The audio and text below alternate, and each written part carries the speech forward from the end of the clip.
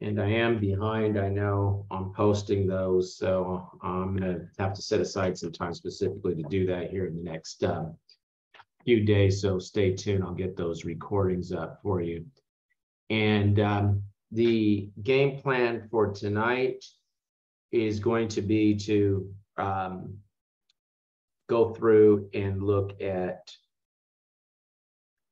the remainder of chapter 3, which was essentially the data analytics discussion. And then we'll start to jump in to our chapter 4 material, where we'll start talking about the specific procedures that we will conduct over various accounts, revenue, expense, and so on.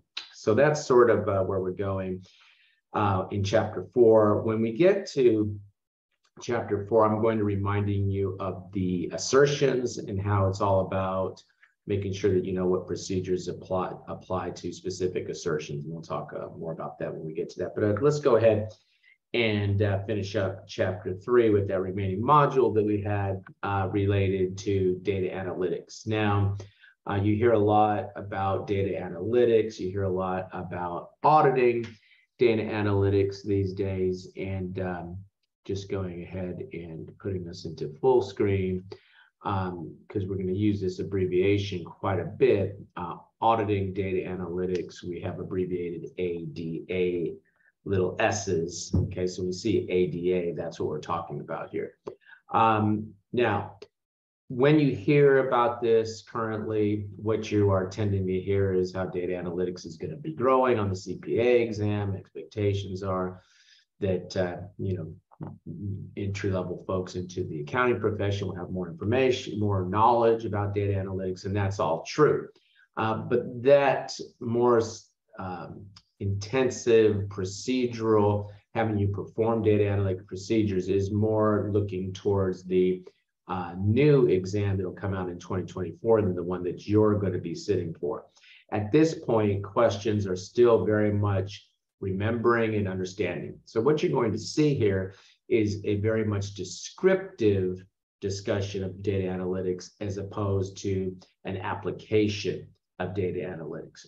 Okay, so we're going to go through some of this, and let's start out talking about benefits of audit data analytics, okay, which we're abbreviating ADAS. And why don't we go ahead and flashcard a few of these benefits, because again, this is the type of remembering understanding question that the exam likes to ask about. One of the key areas with data analytics, because of the power of these various software packages, IDEA, some of these other packages that are out there, they allow us to perform audit procedures. Remember, we talked about sampling last time. Instead of over just a sample of transactions, in which there's always some potential that there'll be uncertainty due to sampling because the sample may not be representative of the population. In the case of a data analytics software procedure, you may be able to apply an audit procedure to an entire population. And if that's the case, then you don't have audit risk being affected by sampling techniques. Of course, there are non-sampling audit risk issues, but for those that are related to sampling, you would not have those if you're able to provide an audit procedure over an entire population. Also, enhanced fraud detection. So what happens with some of these software is they look for indicators of potential fraud, and they will literally flag and call out those transactions to you, which will enhance our ability to determine financial statements are materially misstated because of fraud. And of course, fraud has much more of a characteristic of management, qualitative characteristic of management that would obviously want us to be able to look closer at those. So flashcard those couple of important benefits to audit data analytics. Now, we're going to take a look at steps in applying those auditing data analytics. And you can see that in planning is a step, and in this step also includes assessment of what data is needed, the most appropriate technique to employ, what tools, what are going to be the output, how will we use the output put in assessing certain specific outcome, material misstatement being the big one, obviously, in financial statement audit. Then we will need to clean and validate the data extraction. Now you start getting in, and you can flashcard a couple of these key early steps, the planning and the cleaning and the validation, extraction of the data. And then you can flashcard that we will review and analyze the relevance and the reliability of the data. And then, you know, I don't really need you to flashcard these additional steps, because obviously you will then perform the data analytics and see whatever the analysis is. But these upfront steps might not be something that pops to mind, and something that the exam questions might ask you about. Okay. Now, when we look, there are some broad categories that we can talk about when we're looking at data analytics. Oh, let's look at some of the tools and technology. I think you know spreadsheets, right? Analytical software, visualization mining software that might go through and flag certain transactions, etc. Okay. Now, when we come down to the techniques, and there are various techniques, for example, descriptive analysis. Descriptive analysis is being achieved through descriptive analytical techniques such as, and let's go ahead and flashcard some of these: summary statistics, okay? Data analytics lend themselves to that. Data storage, aging data, and data reduction. So you can flashcard some of those descriptive analysis that can be done.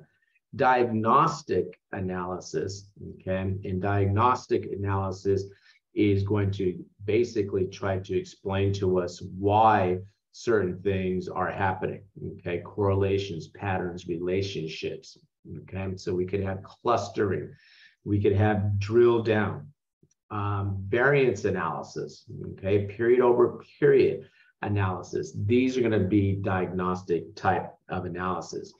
Now, we will tell us things that are happening, but predictive analysis is going to be more something that is going to tell us what is going to happen, what will happen in the future.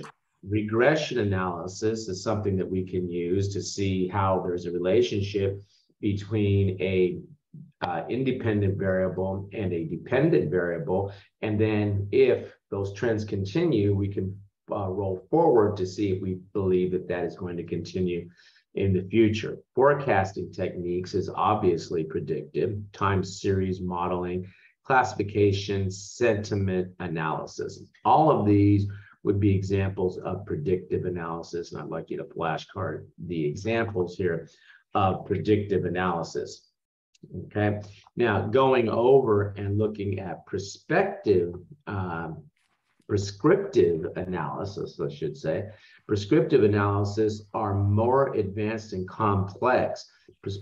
Prescriptive analysis build on predictive analysis and shift the focus from addressing what will happen to how to make something happen. Okay, so flashcard that, and let's go ahead and take a look on the flashcard. Maybe you put on one side of the flashcard what I just had you flashcard, and then you say, what are some examples? What if analysis, decision support animation, automation, machine learning, natural language processing would be all examples of prescriptive analysis. Okay, now getting back more to our auditing discussion, okay, and we talk about what? We talk about using data analytics here for risk assessment.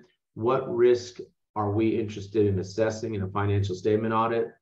The risk of material misstatement. So obviously, some of these things are going to be important in helping us to determine if we have inherent risk, if we have control risk. Okay, so you can see that ADAs can be employed during the risk assessment process to identify previously unidentified risk, identify the risk of material misstatement at both the financial statement level and the assertion level. We have to assess fraud risk and assist in the determination of additional audit procedures that we need to apply. So we're really here saying to you, hey, look, you can use the data analytics to do all the things that we've been talking about that you have to do when you're making the assessment of the risk and material statement, from the assessment of the risk to the determination of the further audit procedures. Now, one of the key areas that RMM helps with, and you can go ahead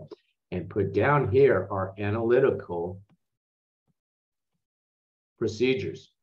Okay, analytical procedures, these data software packages are such that you can look for relationships and develop expectations of outcomes. That's what our data analytical procedures do. And those will be helpful for you in then making your assessment of the risk and material statement, focusing your analysis on accounts that seem more susceptible to risk than others. Now you come over and we talk about the use of data analytics and test of controls. And to me, the big deal here is that it becomes easier to test, that says easier to test entire populations. So now, instead of having to select a sample to see if there's some indication of a supervisory review or something, you can use a data analytics software to extract an entire universe population and look for whatever characteristic. We use the example, is there credit approval? Well, if the credit approval exists in some sort of electronic format, you can look to see every single transaction has that electronic stamp or whatever it is of that credit approval, and then you don't have to perform a sample there. Okay, so you can see review data for abnormalities, anomalies that are likely to result from a control failure. Where is the credit approval? How come there wasn't some information? Giving the credit score, right? Maybe you have the credit score and you will only offer credit to those individuals that had a credit score of X or higher, okay? And then you can look and you can see through the entire population, did we issue credit to anyone with a credit score that was lower? Now you have what? A list of exceptions that you can look at and help you to assess the risk, the control risk in that case. Aid in reperformance activities, okay? You can go ahead and, assuming there's some sort of automated control, you could reperform that control to see if it is effective and maybe finding some sort of errors that maybe you put in, remember we talked about the test deck approach, in which we do what? We put fictitious transactions in with real transactions. You could put some fictitious transactions in with real, with period. You don't even have to mingle with real transactions. Put those in and see if your data analytics software identifies those problems, if it's supposed to do the same thing that the client system is supposed to do. Okay, now you come over and you take a look at substantive procedures. Okay, and again, when we talk about this, and we say it can be applied both to test of details, okay, and test of details, again, probably entire populations is where data analytics really comes in for testing of details, or for analytical procedures. And I've already pointed to the benefit of data analytics for analytical procedures. The thing, I think you kind of see me curling my brow a little bit here, that I don't like about them now, all of a sudden calling out test of details. Test of details is also what part of the control testing, right? When we test the details, we do control testing and substantive testing. So I don't really like that they went ahead and just teased out test of details here, okay? But when you get into test of details, and sort of the thing that I've been harping on here the whole time, you can test what? Entire populations. That's the real benefit of these audit data analytics. And then, of course, analytical procedures. I was on an assignment, not a financial statement audit. We were looking at the Department of Housing and Urban Development on an assignment that I was on. And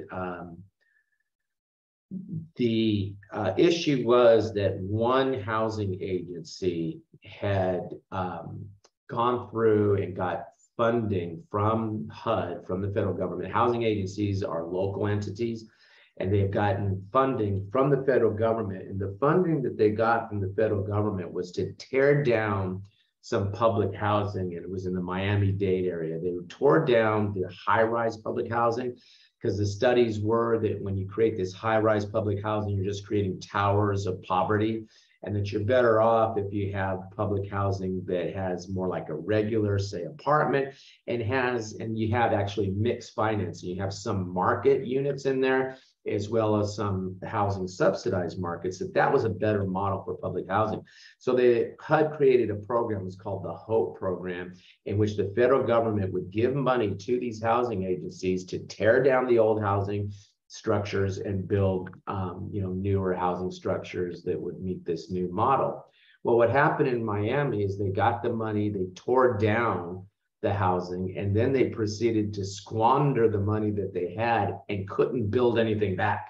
So what they ended up doing was creating homelessness, and rather than creating this. Well, that didn't go over too well with the individuals that had lost their homes and were now homeless.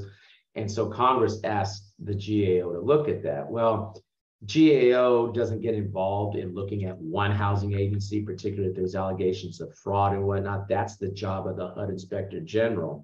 So I got put on this assignment to somehow figure out how we would address the requesters' concerns about Miami while talking about the overall system. So what we did was we pulled Miami's financial reports, and we looked to see if there were indicators that would have shown that these problems were about to emerge and boil over into, poor funding and allegations of fraud and whatnot. And so we developed some indicators, and then we compared those to HUD's system for identifying these problems, and found that in the case of Miami, there were certain indicators like bounce checks that were showing that there was a problem. Meanwhile, the financial score that HUD was awarding to that housing agency was showing that everything was fine. If you're in good financial condition, you're not bouncing checks. So now the story about data analytics. So what we did was we ran that same analytic against the entire population of all 31 housing agencies. We downloaded their financial reports. We sat there and we did the analysis. We compared it to HUD scores, and we found out of the 3,100 housing agencies, we found that there were over 300 that had the same problem as Miami. They were bouncing checks, but they were showing that the financial score given by HUD was showing that they were in good financial condition. That's the kind of thing that data analytics will allow you to do, and allow you to report things at a universal level. There was no sample, and therefore is it significant if this many out of, we just could speak to out of the population, these are how many are exhibiting this characteristic. Okay, so that's the kind of thing that we're talking about there with testing entire populations. And of course, performing data analytics is significantly enhanced by the using these different procedures that we're talking about, the auditing data analytics. Now, concluding the audit, don't forget that auditors must conduct final review. And I kind of don't like the word final review, because Becker has the product that we're going to look at later called the final review product. So we don't mean that you must conduct your final review. We mean auditors, again, let's put down auditors, must conduct final review analytical procedures.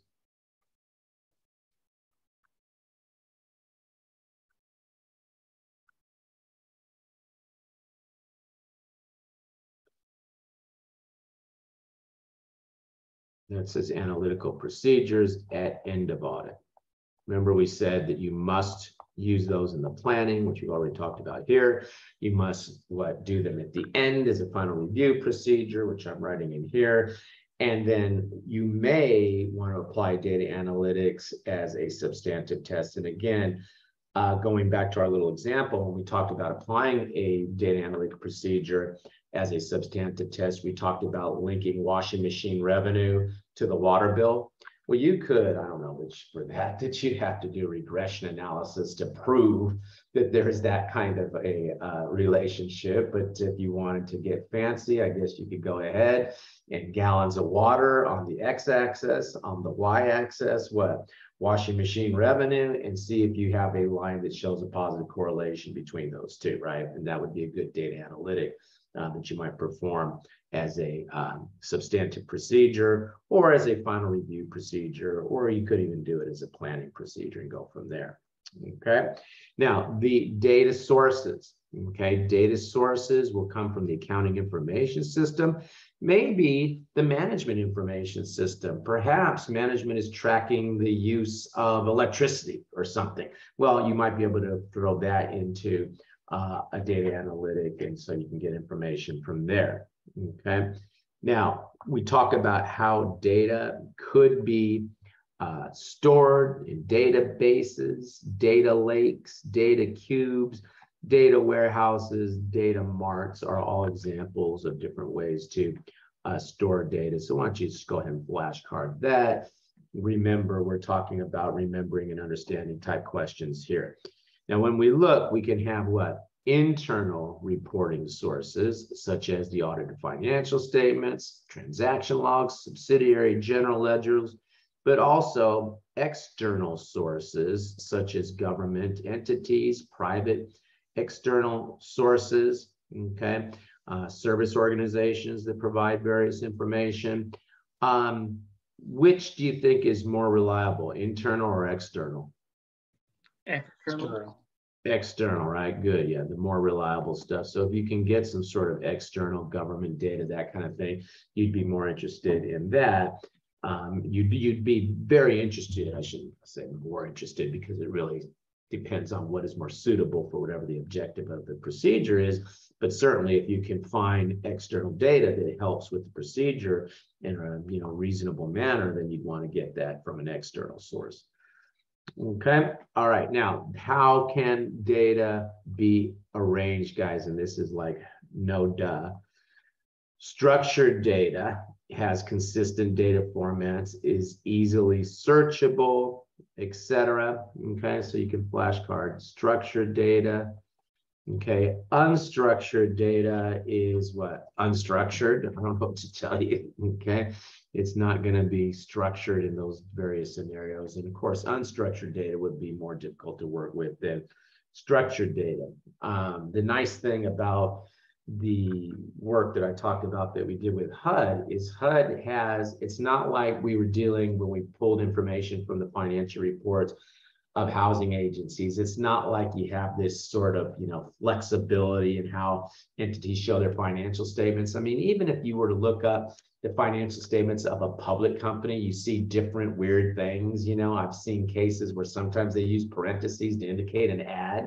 Sometimes, on the financial statements, use parentheses to indicate a subtract. Okay, that gets a little bit difficult if you're trying to do some sort of data analytics across a whole bunch of companies or something.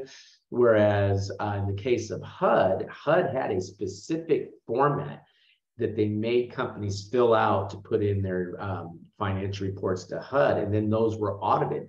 So we had reliable data, and it was highly structured, which allowed us to go ahead and do that analysis across all the housing agencies. It was one line item on the financial statements.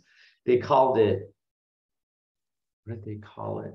It was checks that they had bounced. They reported it as a liability, and they called it outstanding checks was the name that they gave to it. It was checks that they had bounced. It wasn't outstanding. They had bounced those checks. And they were reporting those as a liability, of course, which you should. And so it was easy for us to run an analysis across all of the 310 line items on all the financial statements of the housing agencies, and then get into a different database where they were listing their financial scores against a HUD database that had that information, compare the two. Okay, that's the kind of thing that you're looking for, data analytic. Unstructured data, you could still do that, but it is typically, more difficult to do a data analytic against unstructured data. Okay, now you come over and you start to look at data reliability.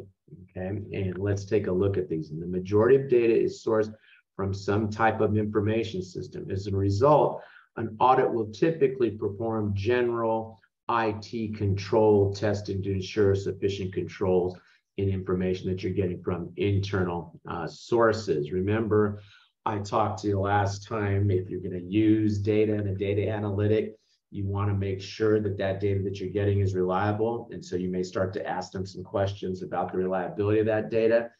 One of the first questions I would always ask is, have you done a data reliability assessment of your information systems? Often the entity will tell you, well, yes, we've done this because we've had certain funding requirements that make us do this, whatever it is. And if they've done that, then you don't have to go ahead and do that work yourself. You could just rely on the independent analysis that would be done of the reliability of their data, okay?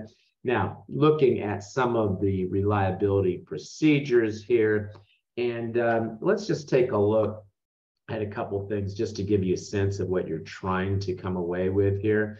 So if you come down, perform sequence test on pre-numbered documents to be sure that you have completeness of information. Okay, I'm not trying to, let me see, I want to do that. I guess I'll do red here to make sure that you have, well, it's not red, but it's underlined, completeness of information. So if you are going to be pulling, say, a sample from a subsidiary ledger, you might want to make sure that what? All the documents are sequentially accounted for. Okay, if you're doing it over the course of the year, and the first document that was used at the start of the year was 300, then you'd want to make sure that there was an accounting for what? Every single document 300 to the last one. Is there one missing in there? How come? These data analytic procedures would help you to do that. Okay, reconciling data utilizing known aggregation points and accounting rules provided within the accounting information system. When you pull the sample, and I think I mentioned this last time, if you're testing accounts receivable on the balance sheet, and then you're going to pull a sample from the subsidiary ledger accounts, then you better make sure that what?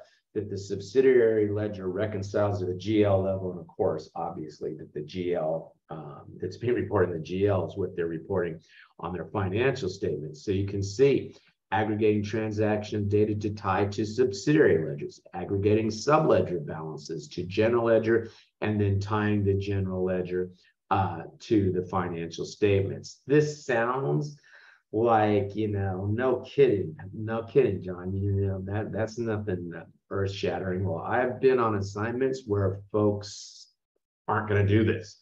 And we're sorry, we're going to have to go back and make sure that before we start pulling any samples, it ties up, right?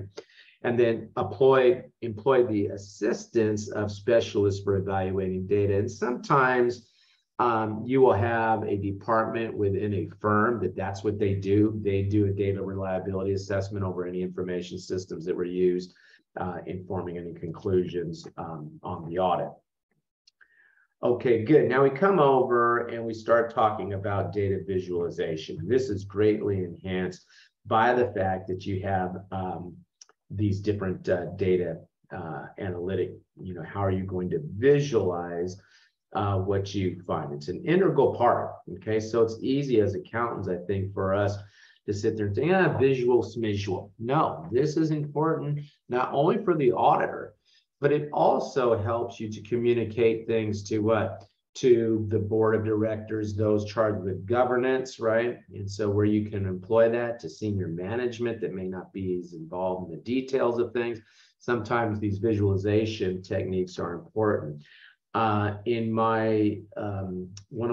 some of my classes, I require the students to analyze the financial statements of a chosen entity. They get to choose the entity.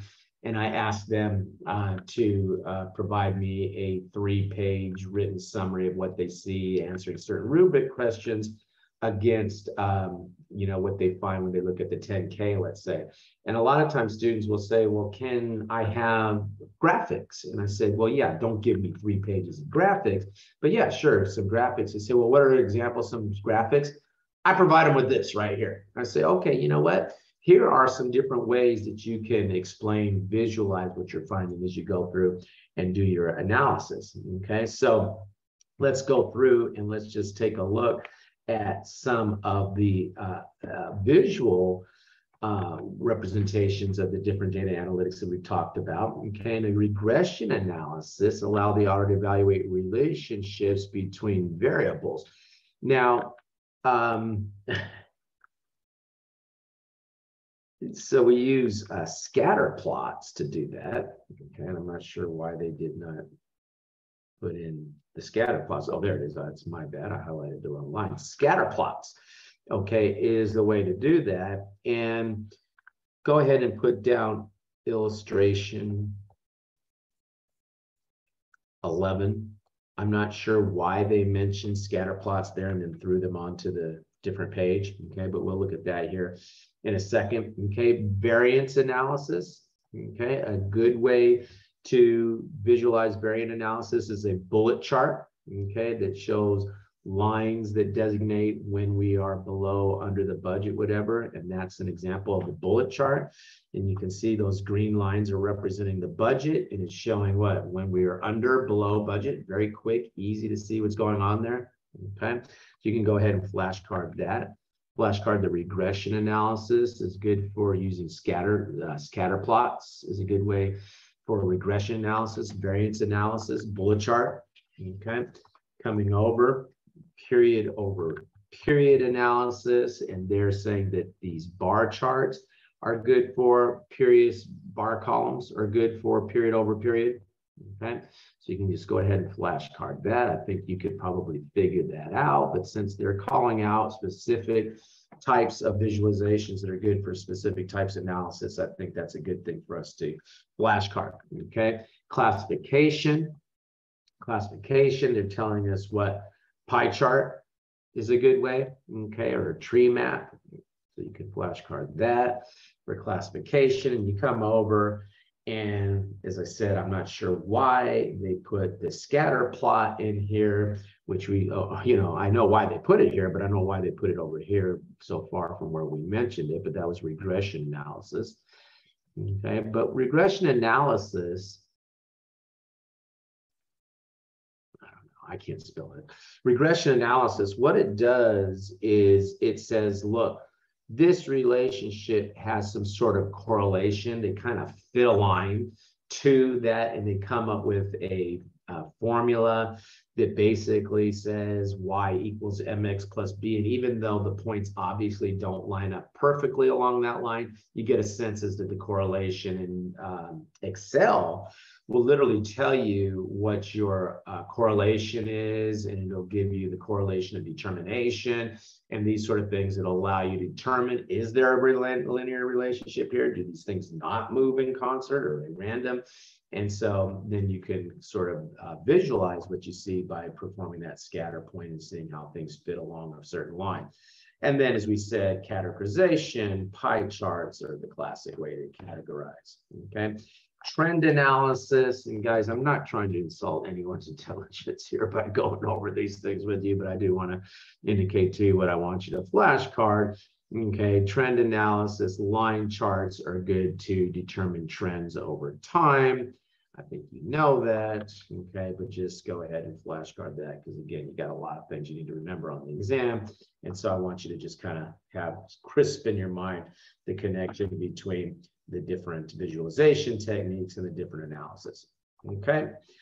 All right, good. Now you come over, and how will we use, and in financial statement audit, we're interested in figuring out whether or not we have material misstatements. Now, we can group those by having a certain threshold as to what is inconsequential, and we can group our items into those that are what? That are obviously inconsequential, okay? And so we would basically want to understand if something is clearly inconsequential, okay? They do not pose a risk of material misstatement, either individually or in aggregate, okay? So we're going to go ahead and group those. Obviously, we can do what? Push those misstatements to the side, right? Then what? Then we will start to look at those that are not clearly inconsequential. And now we're going to have to start to determine, well, do they by themselves? indicate a material misstatement? Do they have the potential of aggregating with other clearly inconsequential? Okay, so we would have to determine, and we may group these into common characteristics to see if maybe they're going to build up into a material misstatement, even though they may not be material in and of themselves. What would be the possible misstatements as a result of that? Okay. All right, good. So with all that, that gives us a sense as to some of the things that we will be able to do with auditing data analytics. So let's just go ahead and take a look at our first question tonight. And we're going to go ahead and launch the poll for this.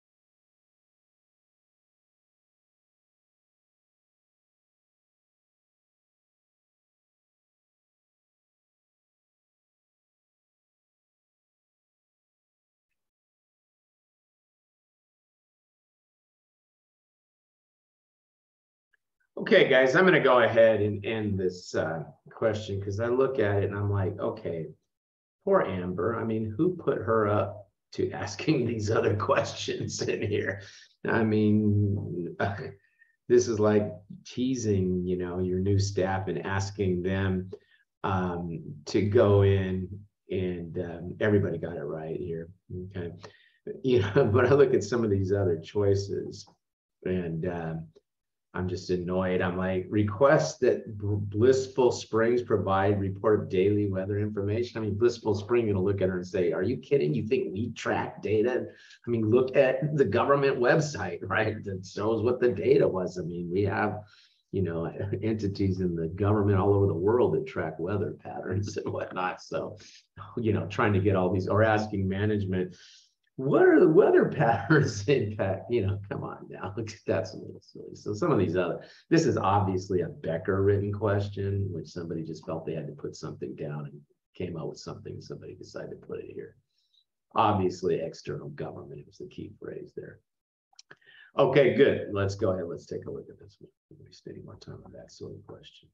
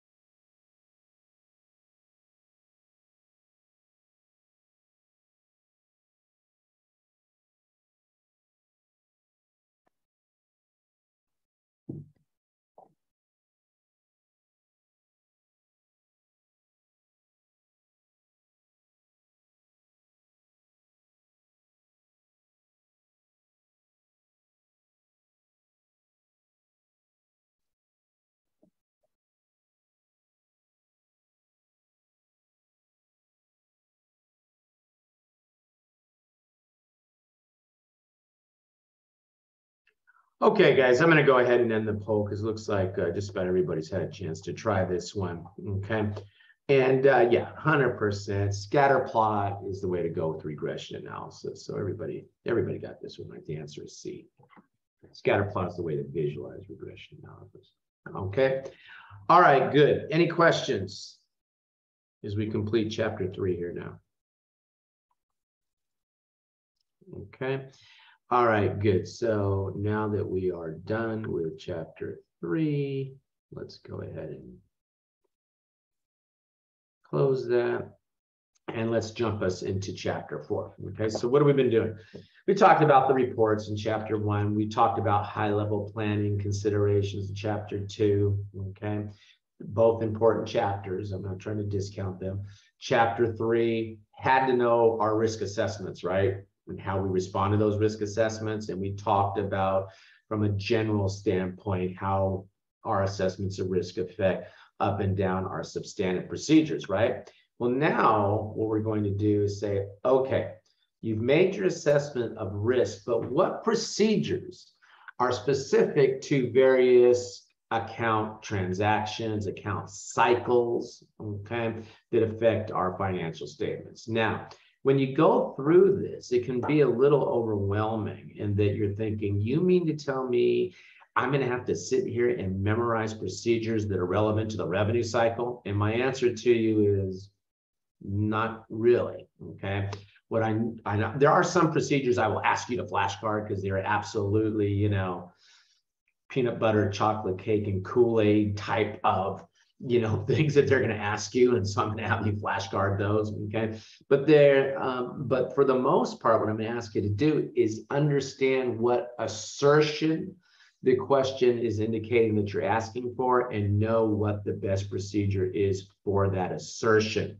Okay, so we're going to kind of have to turn on a little bit of our thinking cap here as opposed to our memorization cap for some of these things. Okay, all right, good. So let's just go ahead and let me put things back in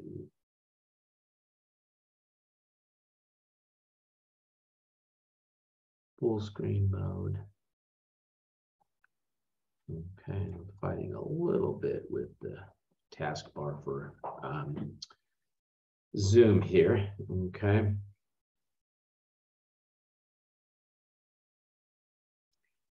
Okay, I'm getting a request to load chapter 4 to the class. And guys, I've asked several times about getting your textbooks and whatnot. So what's going on? You're asking for this because you don't have your textbook?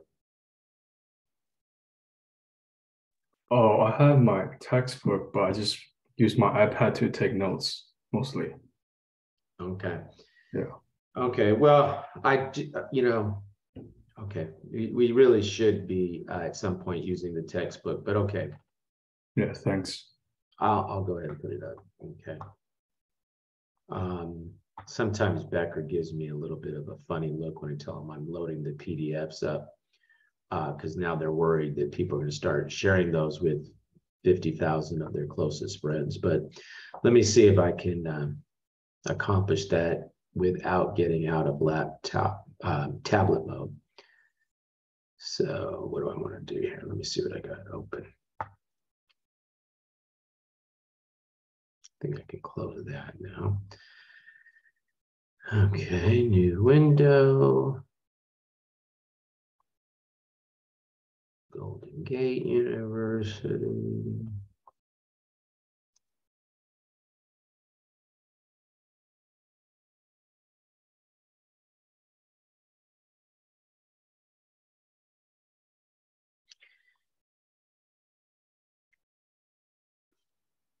Are you guys, you know, just dawned on me to ask, are you guys seeing those postings about the different events that Ascend and the Accounting and Tax Club are putting on, such as inviting KPMG and some of the firms to the, are you seeing those? Yeah. Yeah. You know, I would highly recommend going to some of those things. I don't think I've seen many of you in there. And, you know, worst case scenario, you make a connection with a potential recruiter that maybe can help you to learn more about an opportunity at that firm, or willing to look at a resume or something like that. So those are typically on Fridays. And they run from like 5 to 6. So it's not that huge of a time investment, and you go to some of those things.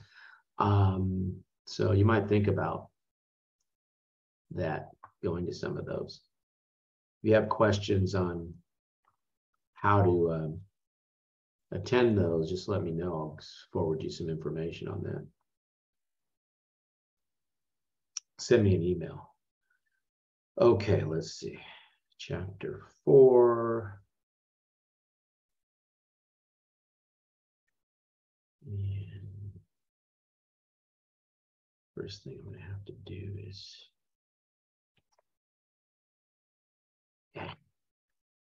chapter 4.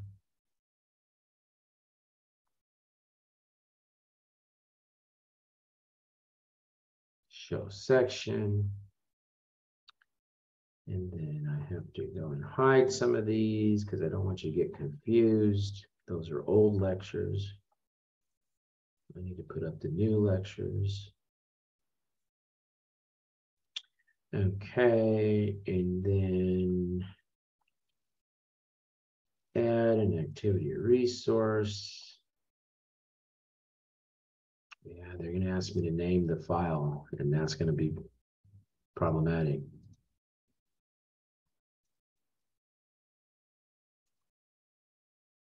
I don't know if it is going to let me bring up a keyboard.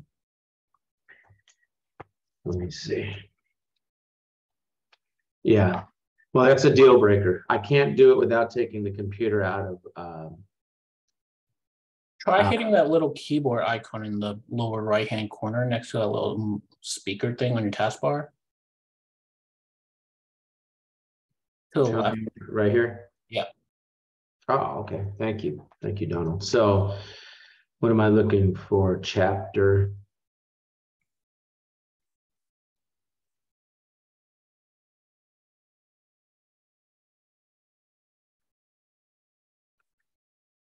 Or I'll just call it PDF. I think y'all know what we're doing here.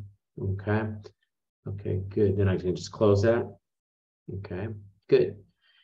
And then I should be able to get the file without a whole bunch of problem.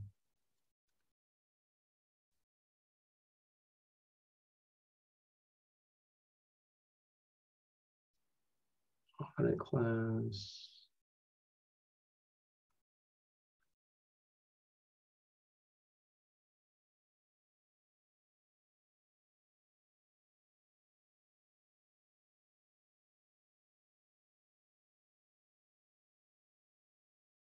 Okay, should be there now. Okay. All right, good. Let's go ahead then and let's take a look at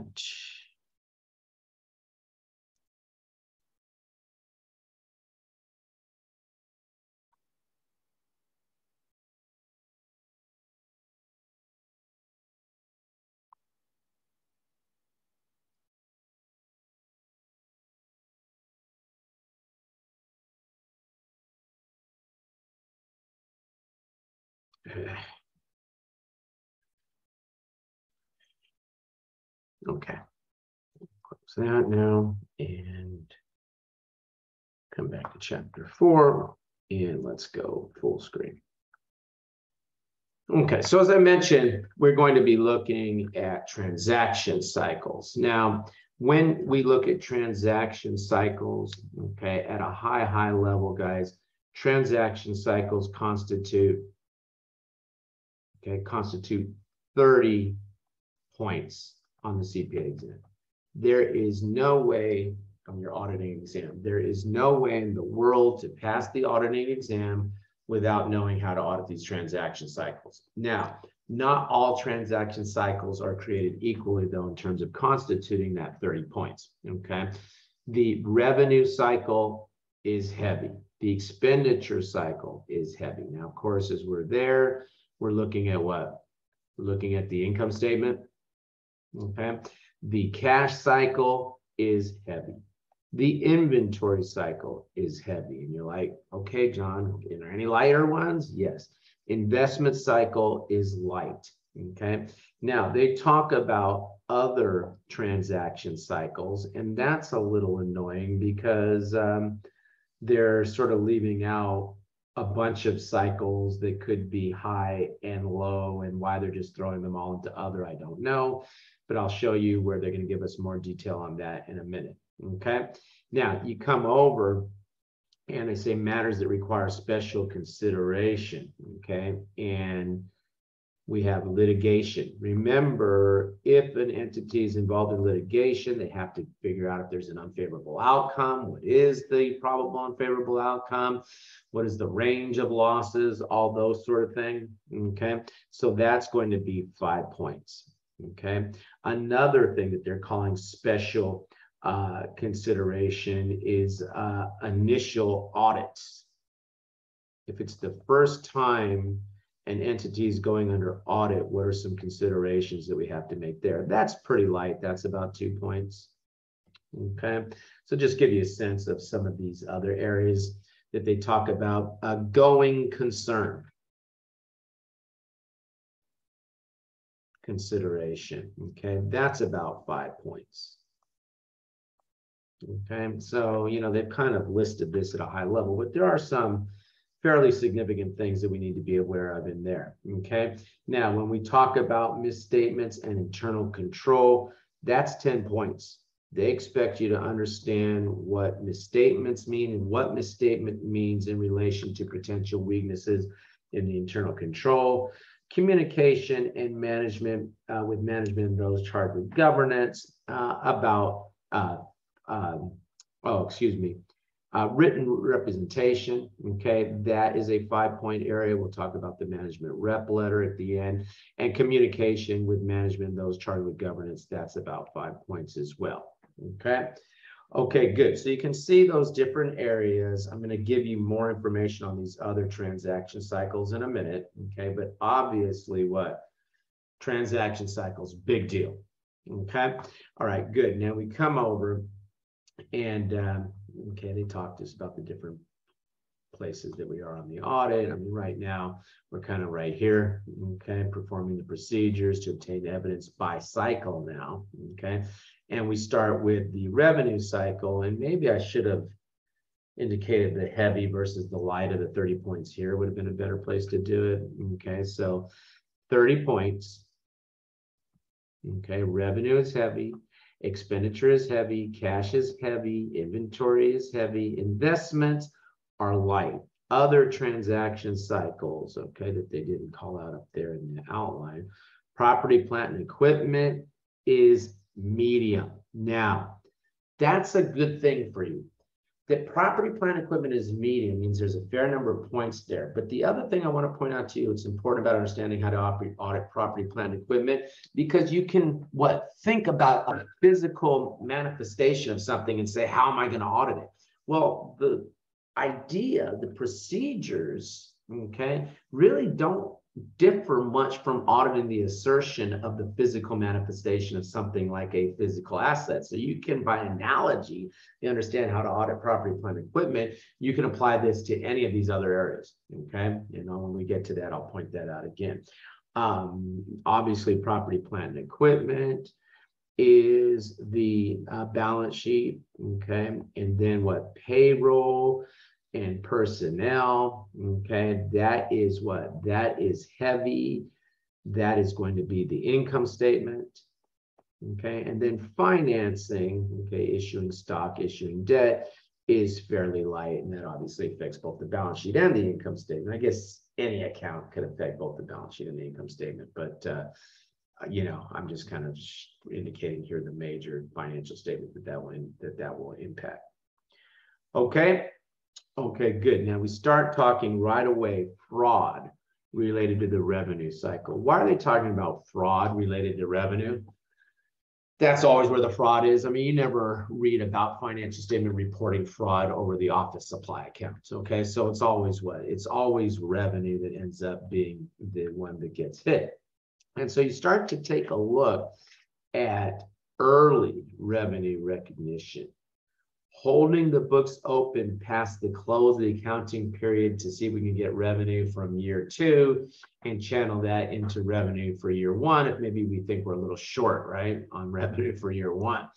Fictitious sales, right? Failure to record a sale return. If there's a return, then our sales should come down, right? Our sales return should go up, our net sales should come down. Side agreements used to induce customers to accept goods and services they otherwise do not need. What's going to happen? There's going to be a return pretty soon, isn't there? Okay. What else? Channel stuffing distributors to purchase more inventory than they can sell in the near term. Again, you're not going to be coming back anytime soon. Okay. All of these things relate to what? Overstatement, don't they? All of these things relate to overstatement. So if we're talking about overstatement, what assertion do you think will be damaged if there's an overstatement? What assertion? Valuation. No. Existence. Good. Existence. Okay. We're more worried. I understand, Michael, why you're saying valuation, because overstatement, you tend to think of the dollar amount, but it's really more existence. Existence, what? Occurrence. Did the sale really occur? So we're going to see that the procedures that we're going to be looking at are the real critical ones, not that we ignore the other assertions, but the very critical assertion that we're worried about for revenue is what? Is existence occurrence, because we're worried that what? And when they talk about the risk, and Becker says in some of this stuff, they say, well, the risk is more for overstatement than it is for existence occurrence and it is for completeness. And I'm like, what risk? The risk of material misstatement is predicated on what? Inherent risk and control risk. So it's not the risk of material misstatement they're talking about there. They're talking about what?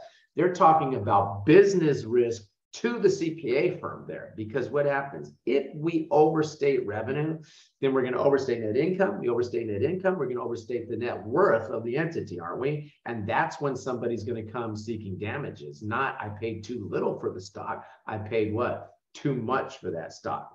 Okay, so when they talk about the risk of material misstatement is by definition a product of what?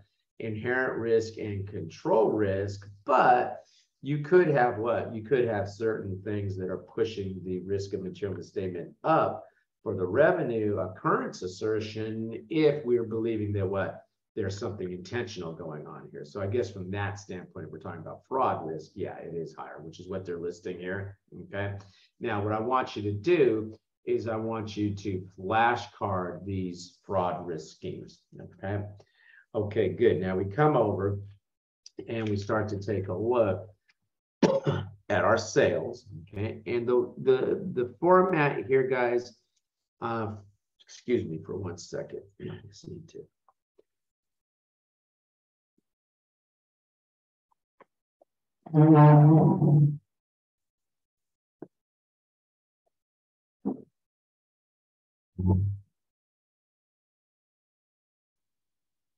Okay, I just need to open my window here because I start to get some funky shadows if I don't. And I also feel like I'm in a penitentiary if I don't open the window here. So anyway, okay, so let's just go ahead and let's take a look. And the pattern here is that we will look at the internal controls that are related to a particular cycle, and then we'll look at the substantive procedures, right?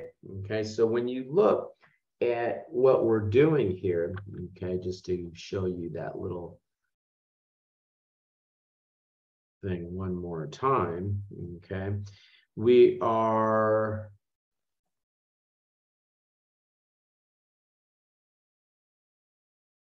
and I know you get tired of seeing this, but I feel compelled to keep kind of putting this same thing back up. What drive am I in here?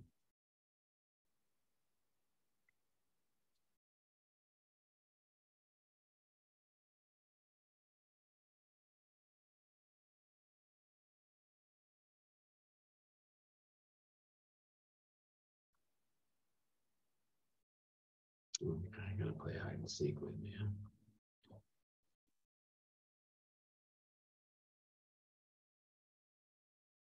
some reason I got this problem that Chrome is taking over my world and listing everything as a Chrome file.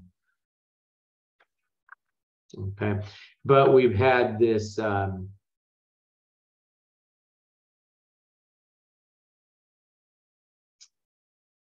this thing. Okay, it took me long enough to get there. Okay, I don't know what worth it is, but remember we've talked about what? Hey, what is the potential misstatement? Assess the risk, and then what? Do your control test, and then determine your substantive procedures. So we're kind of right here now. But the key reason I'm bringing this up is you line up what the controls that you're looking at, and you line up your substantive procedure with the assertion. Keep that in mind. Okay, and once you feel comfortable how to audit assertions, you start to do very, very well on these kinds of questions that constitute the 30 points, and you will be a wizard at going through these questions. Time will not be nearly the constraint for you on the audit exam as it is, say, on FAR or regulation or BEC. Okay. Okay, good. So let's just come over now back and let's just take a look. And they start out talking about various departments, okay, in the sales revenue cycle. Now, when we look, we want to segregate what? We want to segregate the functions, okay? And we're trying to segregate what functions? Authorization, record keeping,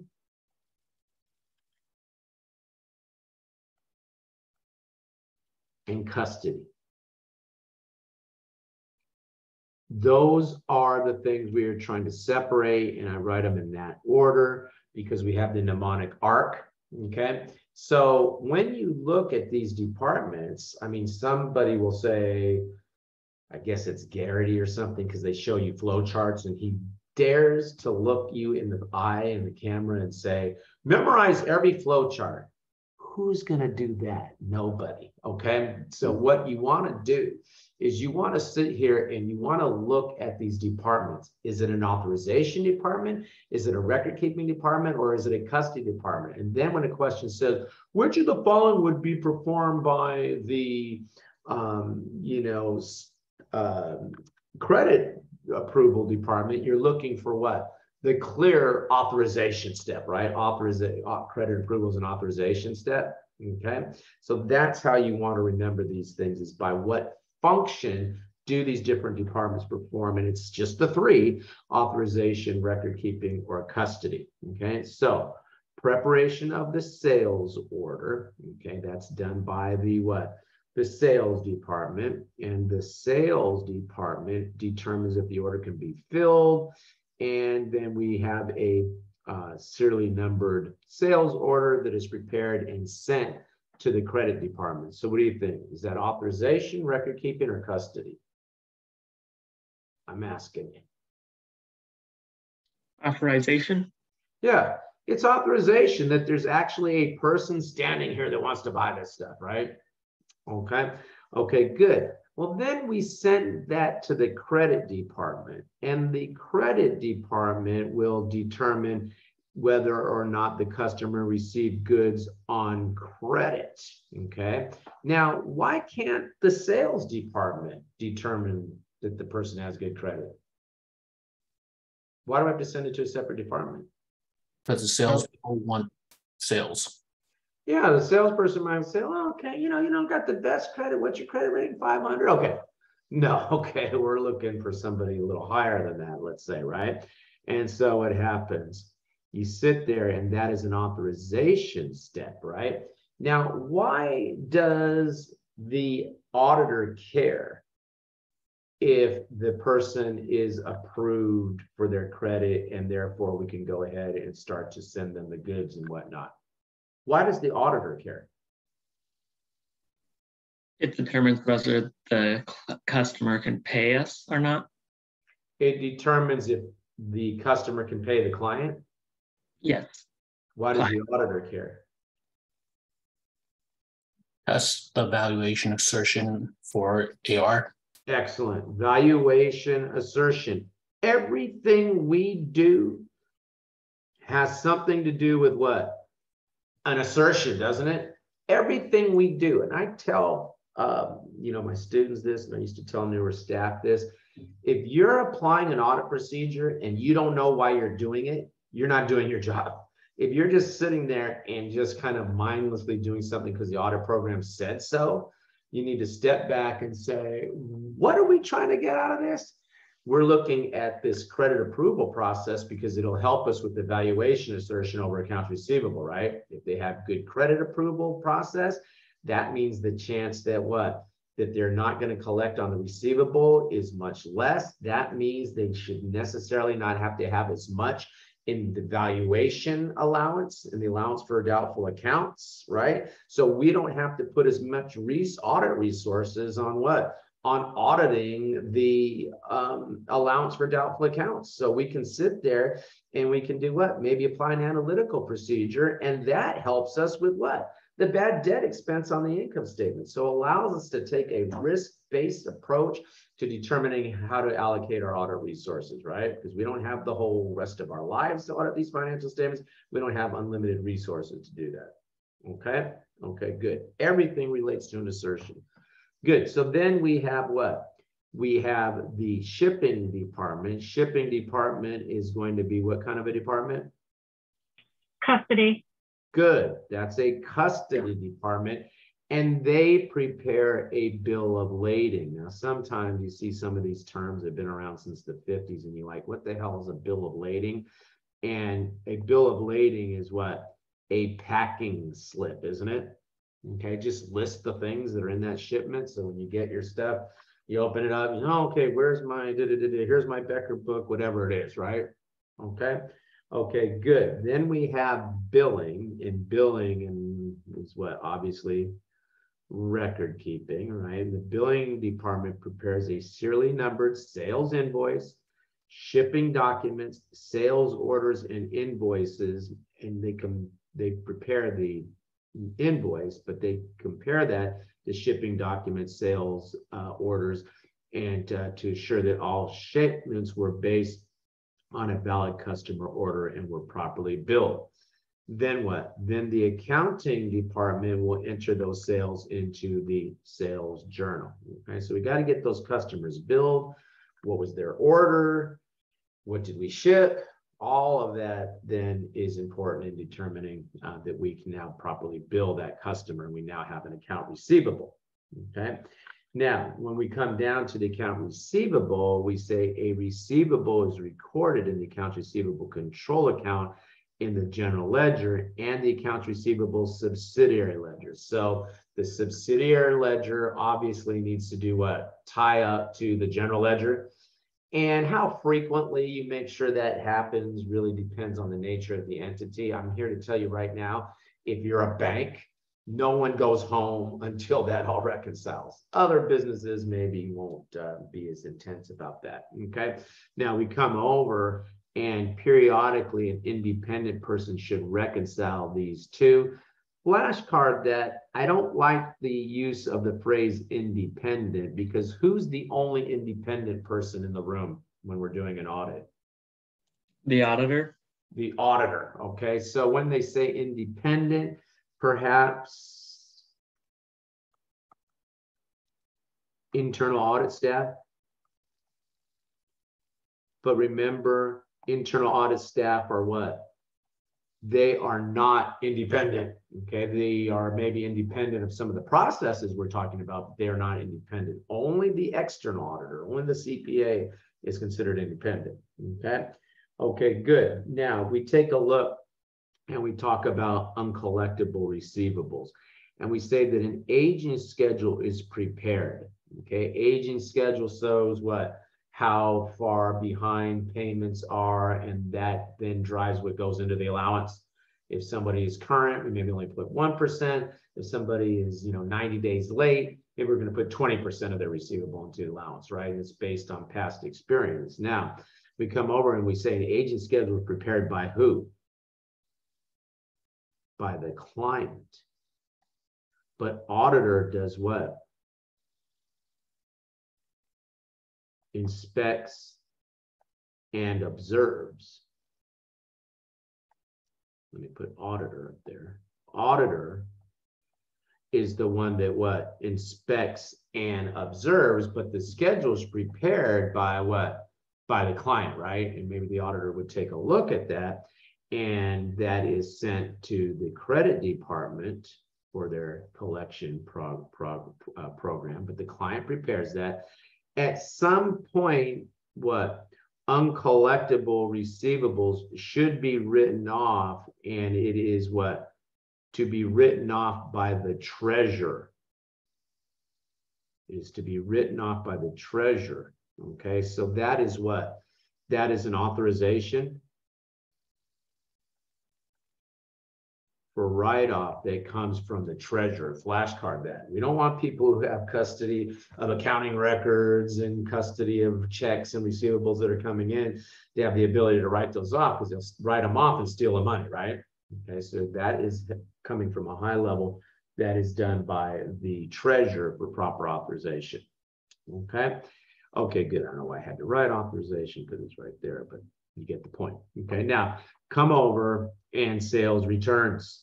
Okay, and we can use a receiving report. Now you're saying, wait a minute, I thought the receiving report was when we get shipped inventory for resale. Well, it could also be used for what? For items that are returned. Okay, or maybe you have a special receiving report for return goods. Now, if somebody returns stuff, do we expect that they're going to pay us for it if they return it? No.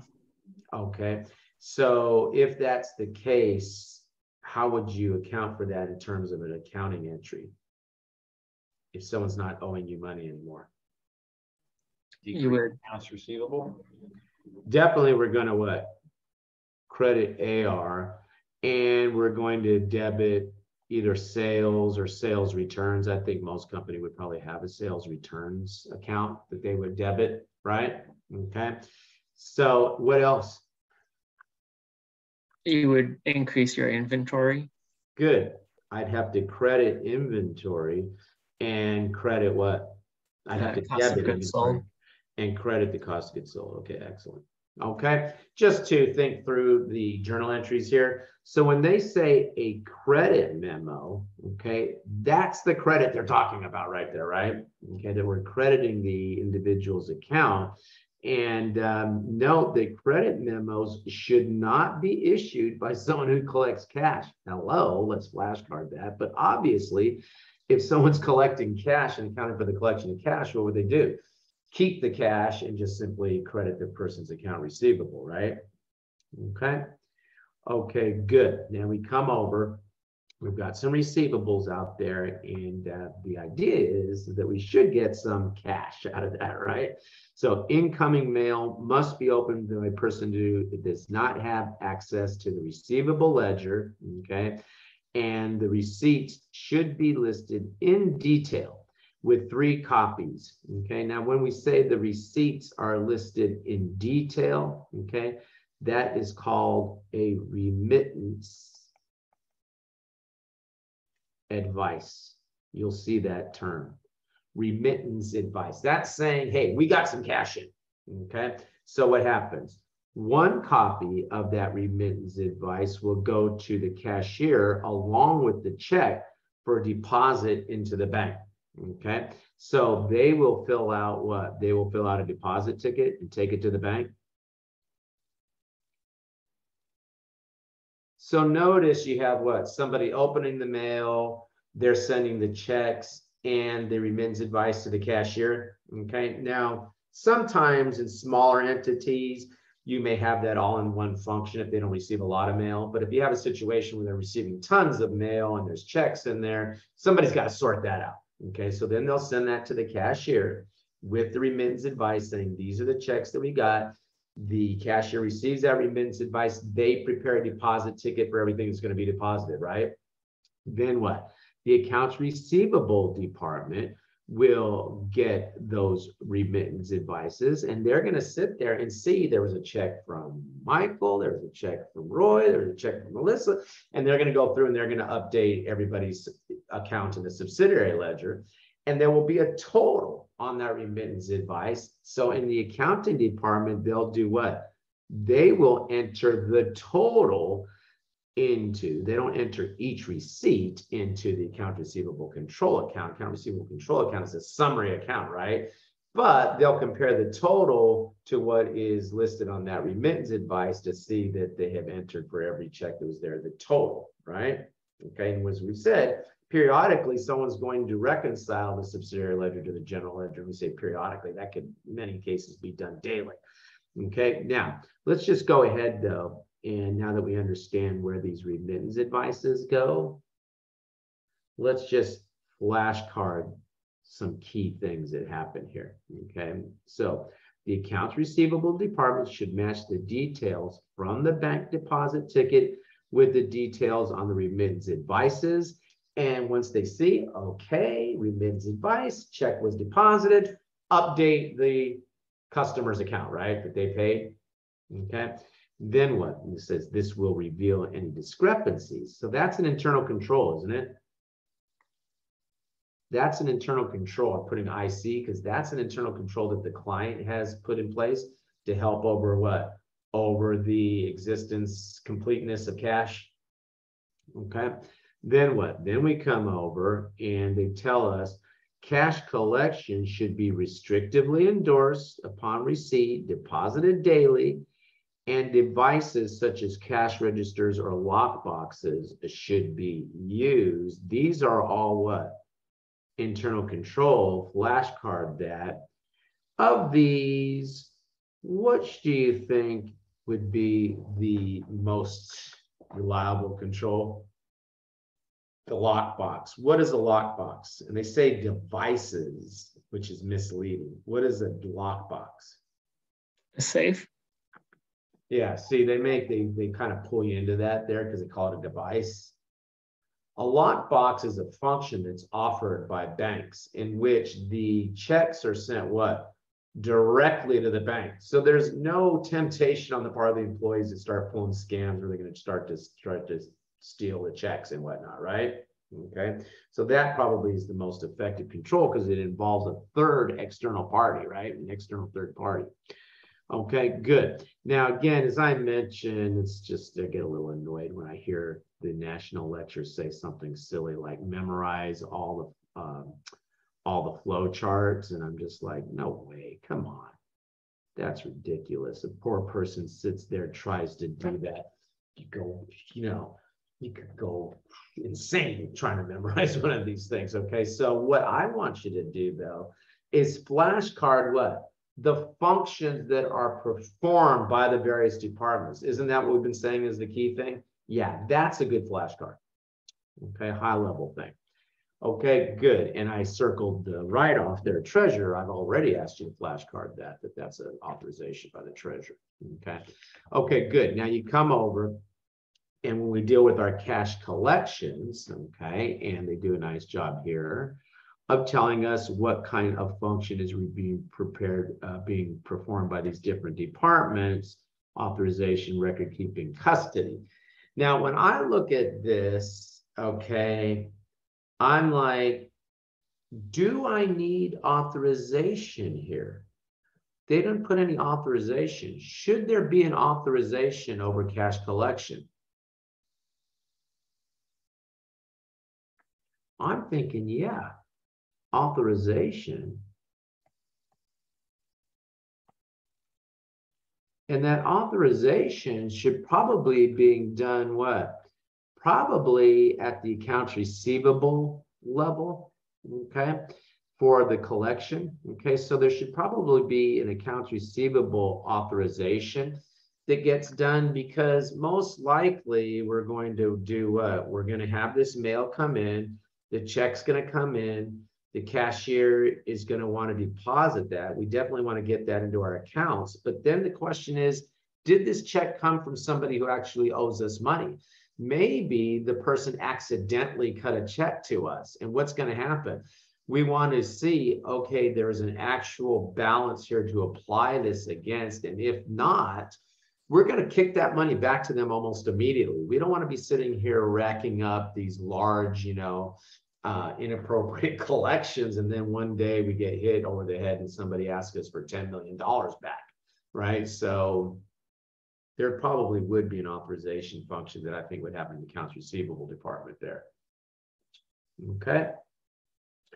Okay, good. Now we talk about testing controls, and Becker keeps going back and forth with themselves, deciding whether this should be in an appendix or whether it should be here in the middle of the discussion. So we have the control procedure and we have a sample test of the control, okay, that would go into these various departments. I don't want you guys to sit here and try to memorize a list of control procedures and sample test of control procedures. I want you to understand how a control procedure would be effective in helping with what? An assertion, right? And we've talked about that. And so you can scan this, but I don't want to sit here and call off 52 control procedures and then sit there and, you know, have you overwhelmed with trying to remember everything here. I'd much rather you understand you have an assertion, you have what? You have a control, and then you have a test of that control that would line up with the assertion, okay? And they list the segregation of duties here, okay? And they do the same thing now for the test of controls over cash receipts and the segregation of duties. What we're going to look at here is specific procedures to obtain evidence. And guys, these are really, when they say specific procedures, they really mean substantive procedures.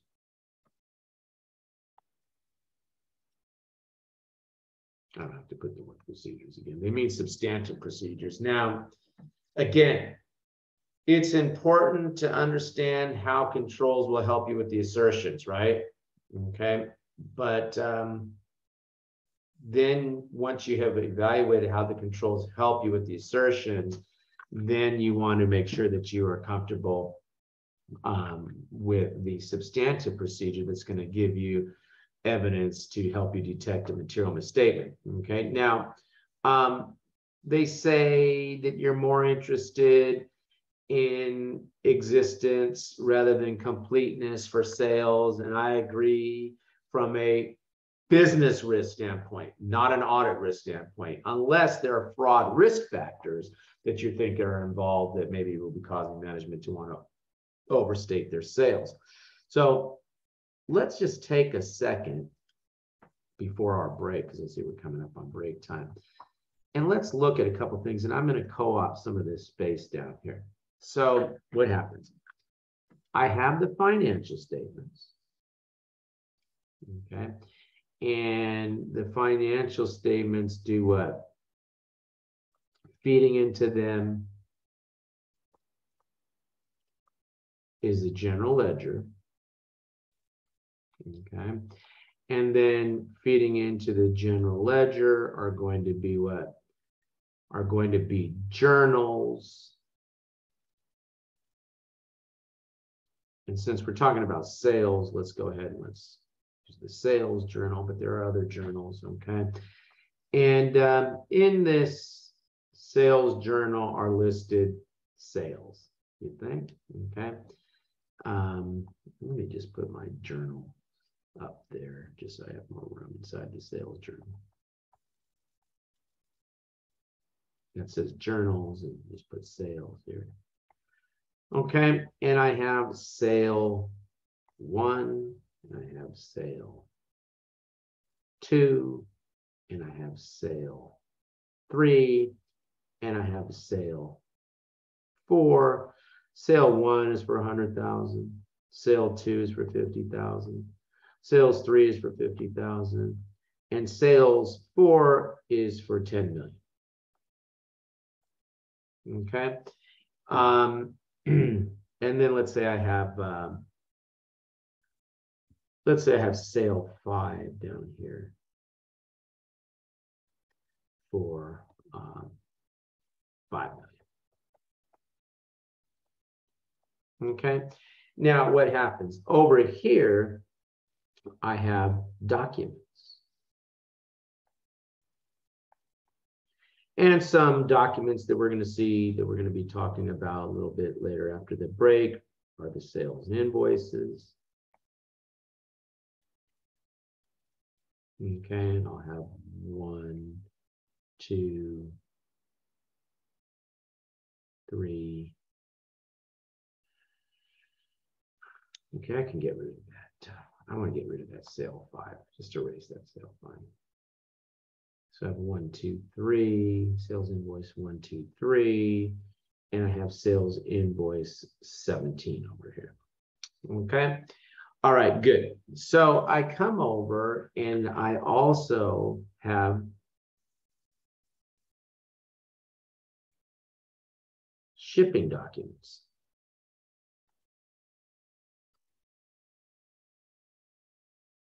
Okay, so what do? I come over and I sample this transaction from, well, first of all, guys, and you see a lot talked about in the textbook, the auditor should reconcile the general ledger to the subsidiary ledger, acting like that's some big audit procedure. What would you do if you went on an audit and the general ledger didn't match the subsidiary ledger or the journals? What would you do? What would you tell the client? Fix it. Your sales journal says you had a total amount of sales of, $50 million, and your general ledger says your sales were 20 million. What would you say to them? I would tell them to fix it. Yeah, I'd say, well, bye. I'll be back when you have figured out this cluster, what of an accounting system you have right now, right? Or if you want to pay me to sit here and figure out your mess, that's going to be a lot different than the engagement we were thinking going in, right? Okay, this thing doesn't reconcile. Okay, so the assumption is that's going to reconcile on the auditing exam. I mean, you would do this as a step, but they don't ask a lot of questions about that reconciliation between. I've never really seen a question where they really ask, is that a good audit procedure? Of course, it has to be done.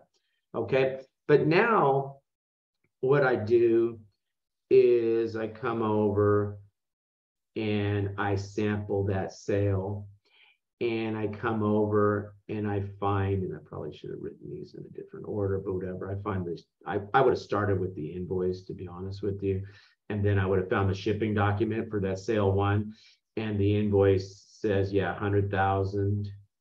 Does that match? Yes.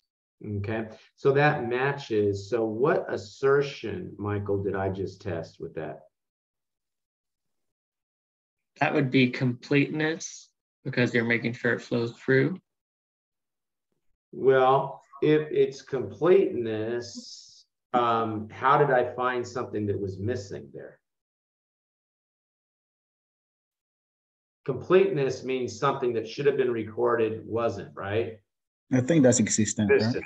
So that's existence, right? Michael? Okay. You okay with that? Okay, that's Yeah, that makes existence. sense. It's there, does it exist? Is there some support that says they shipped this stupid thing, right? Okay, good. All right, so I do that for this second one. And again, I probably should have put the invoices first, because typically you'd find the invoice, then you'd match it to the shipping document, whatever. Okay. But that one existed, didn't it? Oh, well, number 2. Come on, John. Pay attention to what you're doing. Okay, now I got a mess here. Right, number 2 is going to be for 50,000. Okay, so I do some existence tests, right? That's also existence. Okay, now what? Now I go and I start with my sales invoice, and that sales invoice says that that was for 50,000. And I come over and I find the shipping document. Yep, they shipped it. And I find it in here. What test was that? What assertion did that test?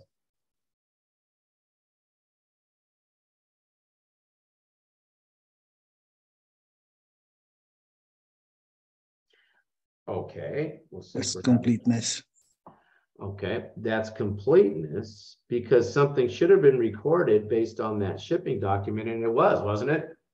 I can see that. Okay, let's say I picked this number 17. And let's say the invoice says that this number 17 was a sale for $5 million. And I come over and I find the shipping document.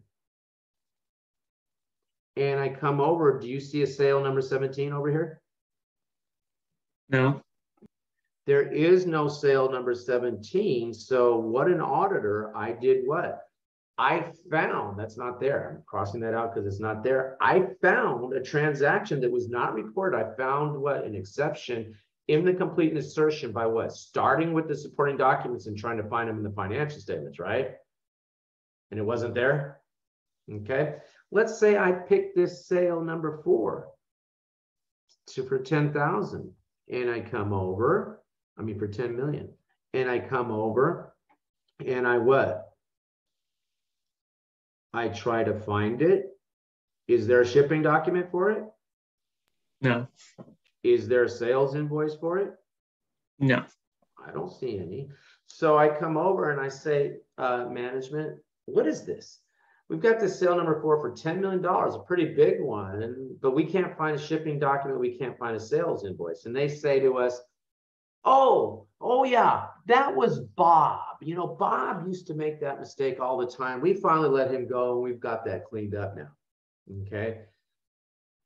Are your fraud, professional skepticism, spidey senses lining up right now? Really? Okay. Let me look at some more transactions that were processed by this Bob. Where is Bob now? Why was this happening? Did Bob misunderstand? Was Bob, turned into the authorities? What happened with this Bob, right? You start asking these questions. How about this other one with the completeness assertion where there was something that they didn't book? And they sit there and they say to us, this 5 million, this 17, this 5 million that we didn't find. They say to us, oh yeah, Bob used to make that mistake too. What's that doing to your spidey senses?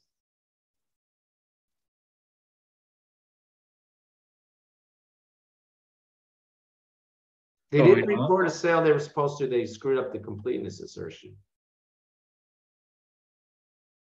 They should have recorded 5 million, the sale 17. They did not. That's the completeness assertion.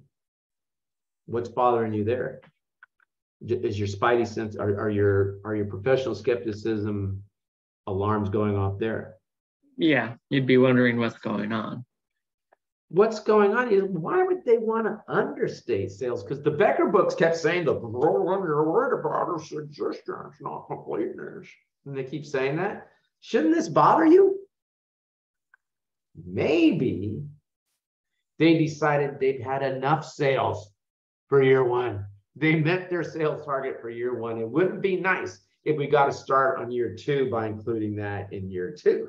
Okay, so that's why I get a little annoyed when they say, well, what's the risk? The business risk, okay, but the risk of material misstatement associated with the assertion has not gone away. Okay, and so you would need to consider that and perform some procedures around that. Okay, good. So that's a visual that you can take to the break with you now, and then we'll come back and we'll start to look at how they talk about that kind of stuff here in the text here and the written prose here in the text after the break. Okay, so let's go ahead. Let's come back at what, 6:50, and we'll jump ourselves back into the discussion of the text here.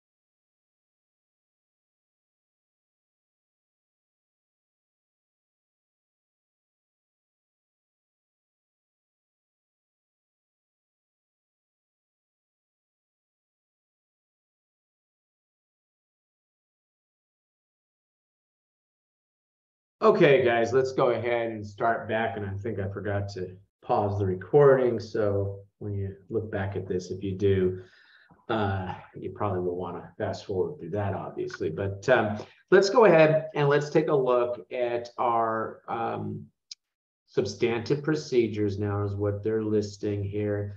And substantive procedures that are being named here, but don't forget, you would also test some controls as well. They really don't mention much about control testing. These really are more substantive procedures. Now, we're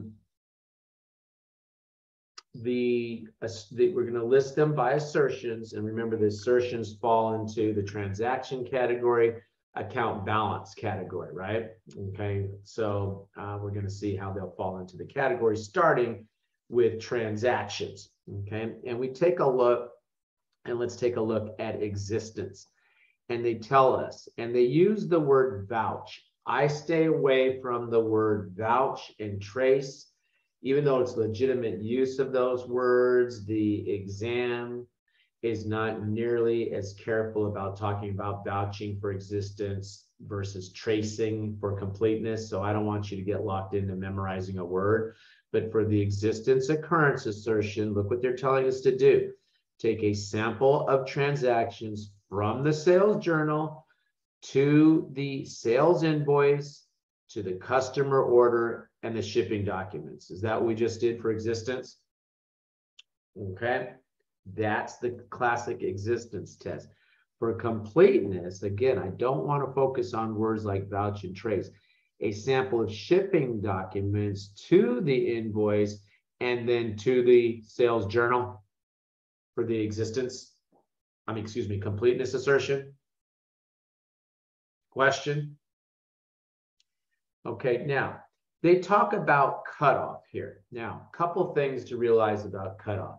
We want to make sure that sales were recorded in the proper period. So we're going to select some transactions just before year end and just after year end to see if they were recorded in the correct period. So we're going to probably be looking at some transactions that happened in December, some that happened in January. Of course, they're assuming a December 31st year end.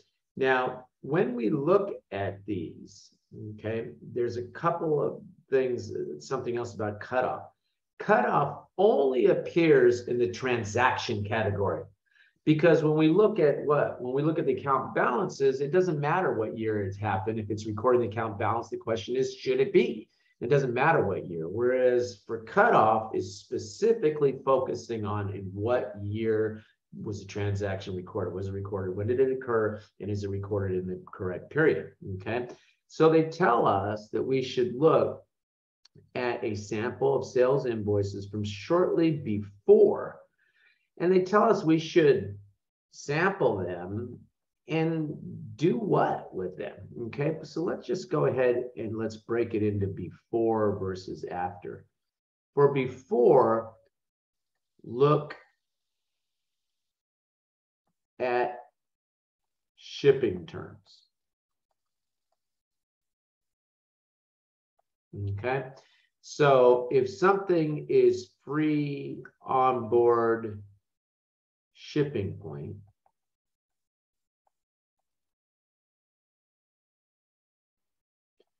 and it is shipped 12/31 and arrives to the client's customer on 1/3, I guess I better say the year, 2022, and it shows up on 1/3/23, is it a sale? Yes. Yes, that's a sale because it was a sale as soon as it got on the truck, right? Okay, good. If it's free on board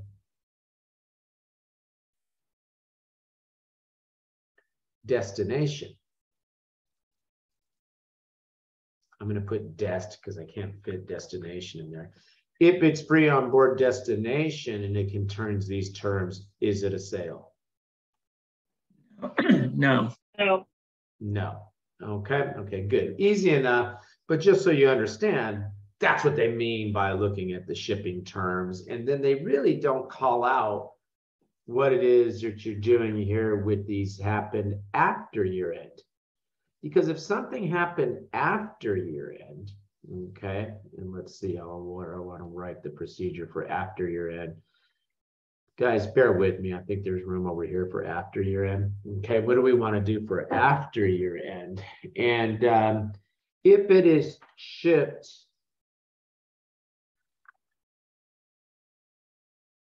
One 3/2023 and arrives 1/7/2023, is that a 2022 sale?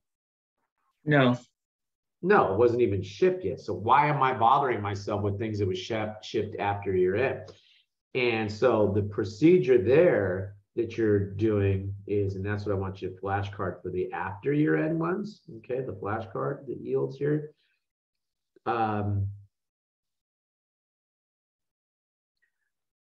Account for sequence. That says account for sequence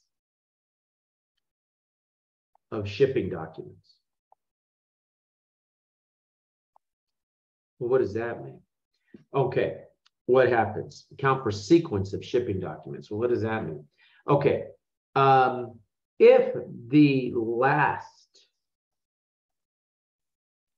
shipping document used in 2022 is number 300, what should be the first one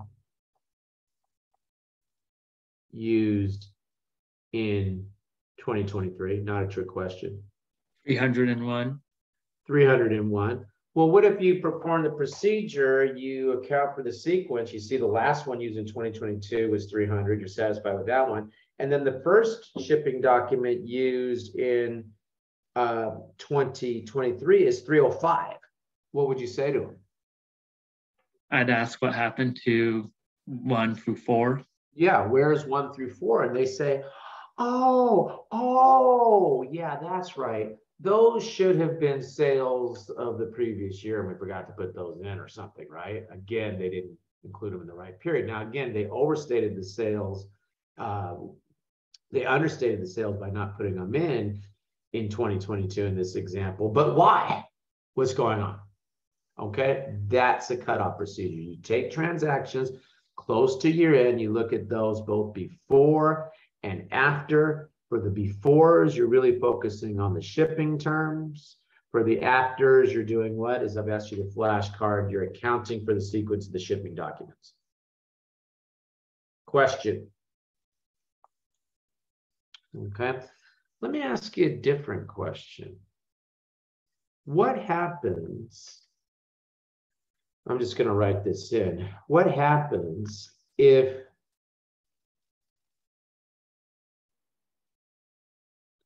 what could be the cause of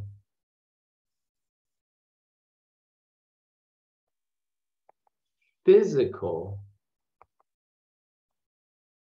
inventory count being higher than the accounting records?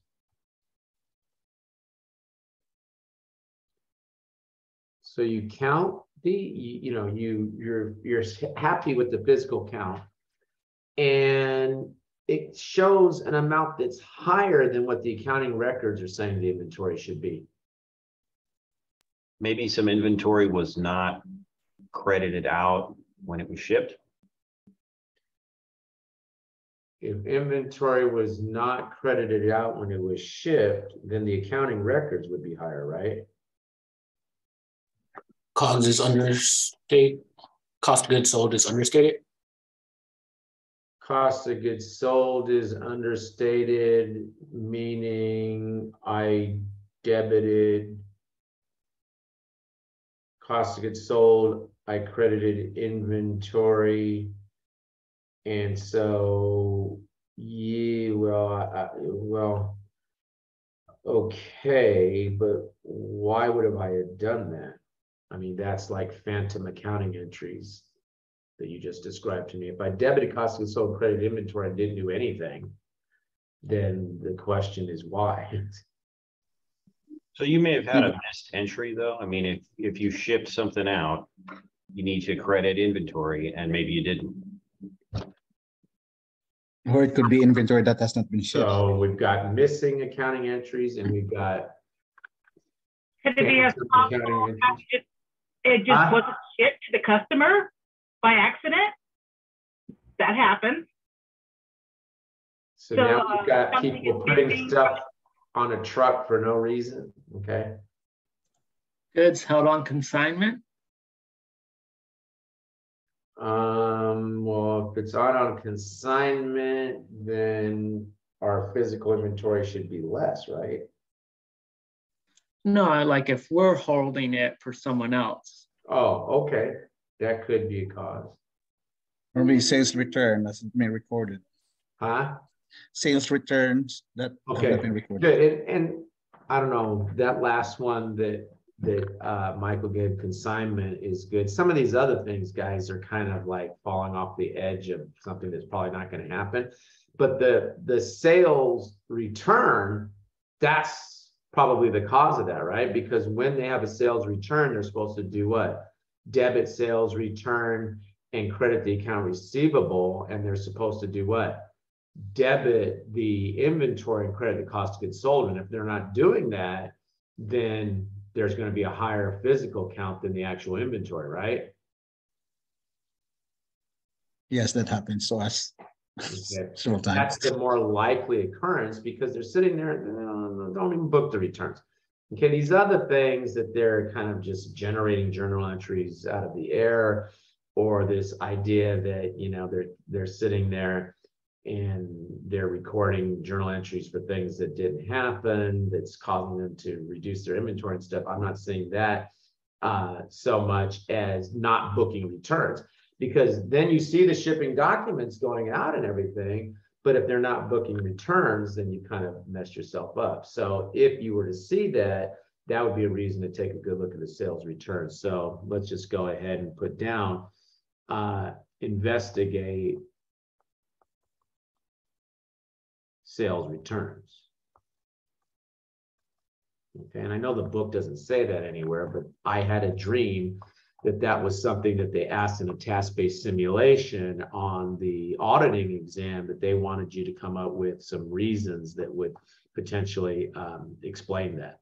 Okay, and the sales return one is the big one. Okay, all right, good. Now you come over and when we talk about valuation,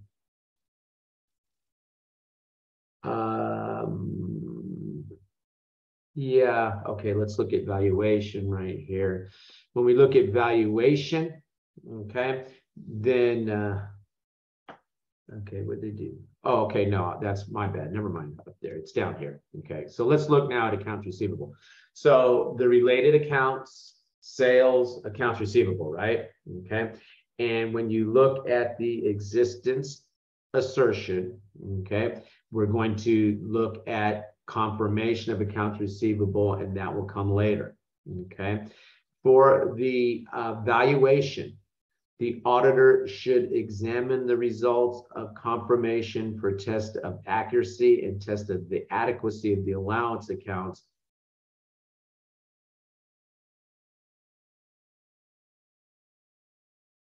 No.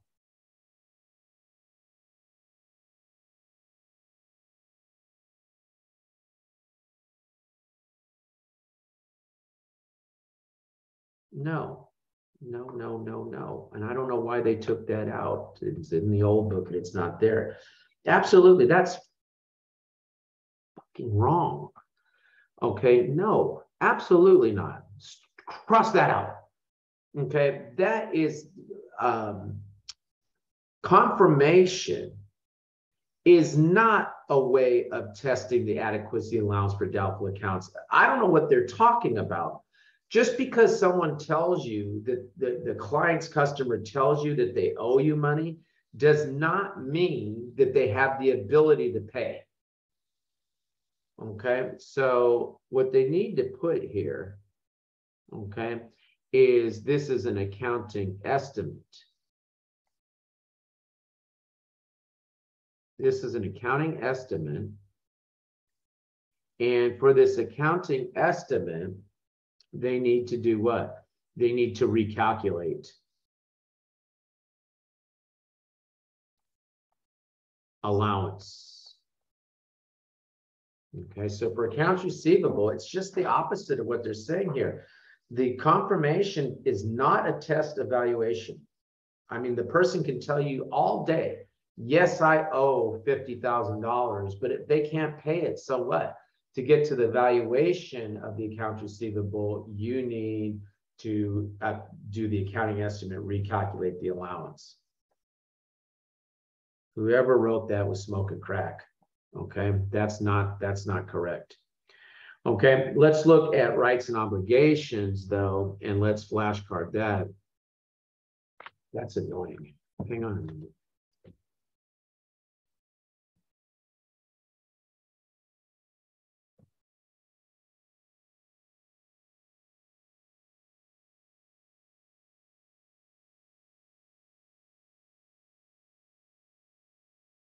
Okay, I'm sending an email on that first thing. That's nonsense.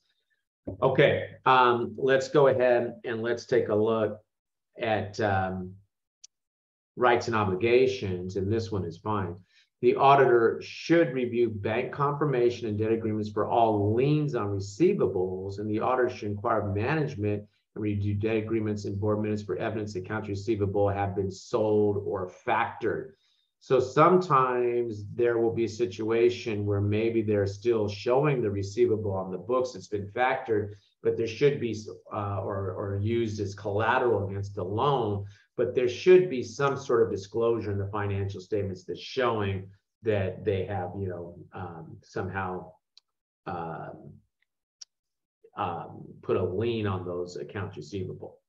Okay, so do flashcard that under the rights and obligations assertion. Okay, now we come over and let's take a look at account receivable confirmation. Okay, and account receivable confirmation for the accounts receivable, okay, is required general accepting accounting procedure unless the receivables are immaterial. Confirmation would be ineffective or an inherent and control risk are very low. Risk of material misstatement is very low, and provided other procedures sufficient to reduce audit risk to acceptably low level.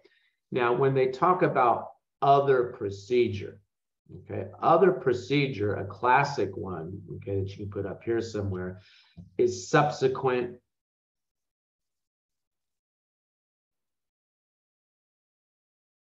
collection review. Sorry, guys, that's very sloppy. Let me rewrite that. They still got me shaky from the fact that they said that confirmation is good for evaluation. Subsequent collection review.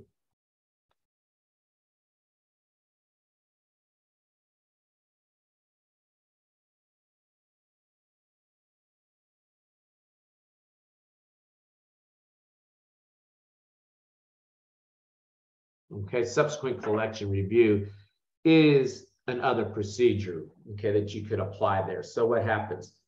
You're looking and you're saying, well, I want to confirm accounts receivable. For some reason, the client says, hey, don't confirm the account receivable. Is there something else you can do? Alternative procedure would be that you could go and see if you'd be needing to look at collections that would probably happen, say, January, February, assuming a December 31st year end, and see if they collected on it. If they did, that's good evidence that what?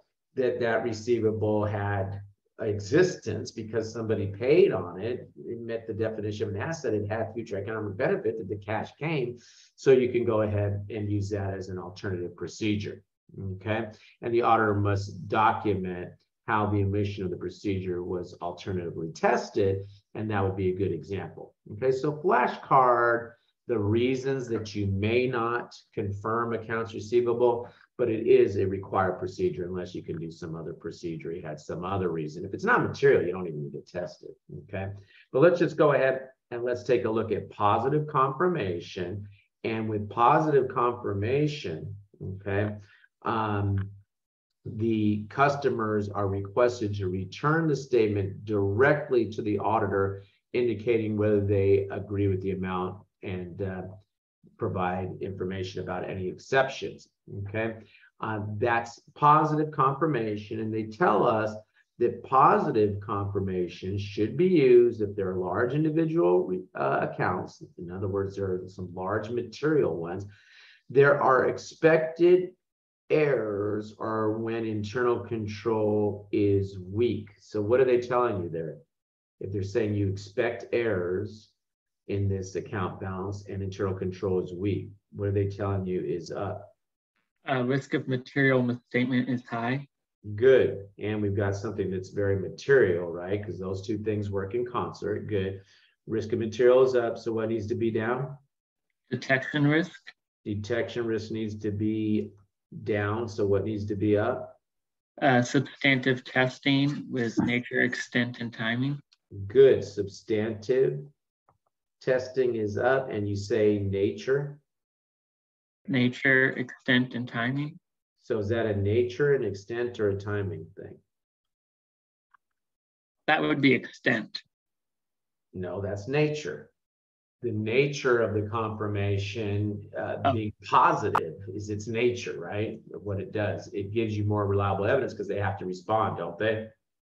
Yes. Okay. I'm sorry, I thought we were talking about like if when expected errors are high, you would want to have a larger sample. Well, if you have lower risk of material mistake, if you have a higher, risk of material mistake, and you're trying to lower your detection risk, nature, you're going to use positive confirmation. Extent, probably have a larger sample size. Timing, you'll probably be doing that testing at year end, right? Or a combination thereof. All right. Hello? Yes. Yeah, okay. Okay, now they say note that positive confirmation may also be blank, which means the recipient is requested to fill in the balance. So with positive confirmation, you may state the balance, just ask them to check a box. With blank positive, you make them fill in the amount. So that's what, giving you even more. Let me have that first. I need to check something. Excuse me?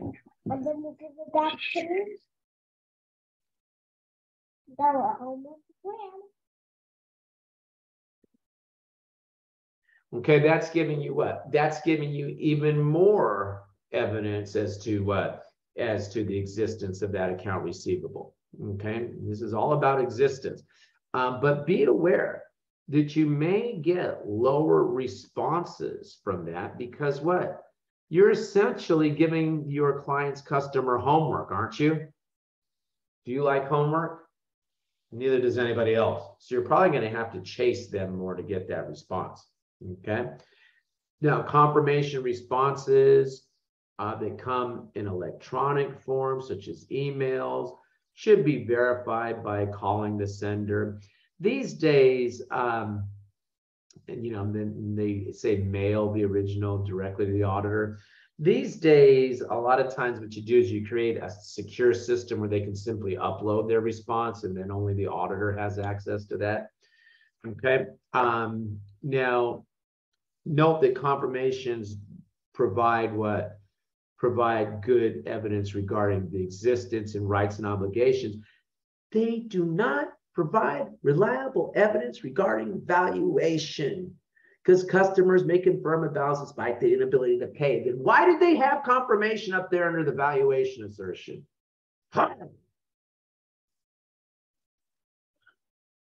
Okay, see my point? Okay, now negative confirmation. Okay, with negative confirmation, now the customers are requested to respond to the auditor only if they disagree with the stated amount. So you're not going to hear from them unless they disagree. Now, they say that negative confirmation is reliable, and let's go ahead and flashcard this. If the combined assessed level of inherent risk is low, and why they don't put somewhere in parentheses here, which is RMM, thank you, okay? If RMM is, let's see, RMM is down now, what can be up? Detection risk. Detection risk can come up, good. What can come down? Substantive testing. Substantive testing, good. Which we have now articulated in detail as nature, extent, timing. So blank confirmation is what? I mean, excuse me, not blank. Negative confirmation is an example of what? A nature that is down, but we accept it if what? If our RMM is low, which they have articulated as combined inherent risk and control risk, a large number of small account balances are being confirmed, and there's no reason to expect that recipients will ignore them. And I just kind of laugh at that one. But if you're auditing, say, PG&E, and PG&E has what? Millions of customers, what are you going to do? Send out positive confirmation to a representative sample? Of course not. So what would you do? You would sit there and say negative, okay? And presumably, I guess PG&E would have good internal control over their accounting records. I don't know about where their gas lines are or whatever, but you know, for the accounting records, that should be effective, okay? And again, it's less effective than positive, but if we have low RMM, we might be able to accept that, okay? Okay, good. Come over and let's take a look at the next page and take a look at confirmation exceptions. And again, thank you for another annoying installment here, Becker, but let's look at this. Timing differences occur when there is a delay in recording the transaction by the client or their customer. For example, an entity may correctly record a receivable on December 31st when the goods are shipped to the customer, but the customer may not record the payable until the goods are received on January 5th. They say this is not a misstatement. Under what circumstance? When is that not a misstatement?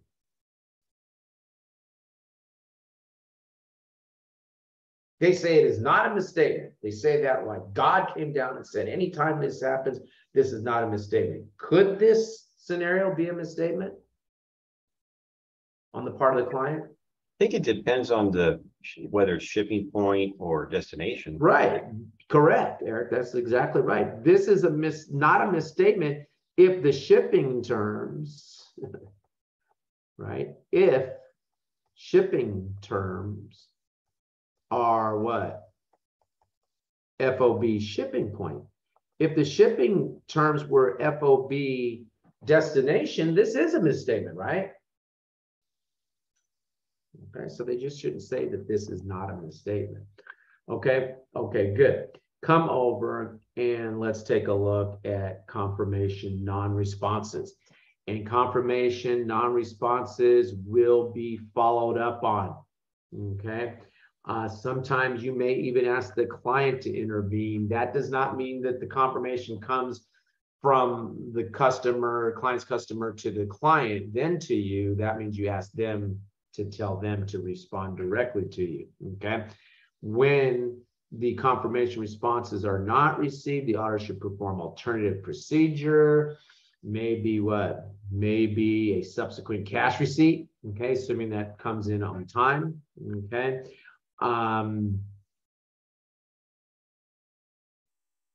That's enough, okay? So you should follow up. However, you can, if you never get a response, you can go ahead and, ask them to look at some different things there, okay? Subsequent collection.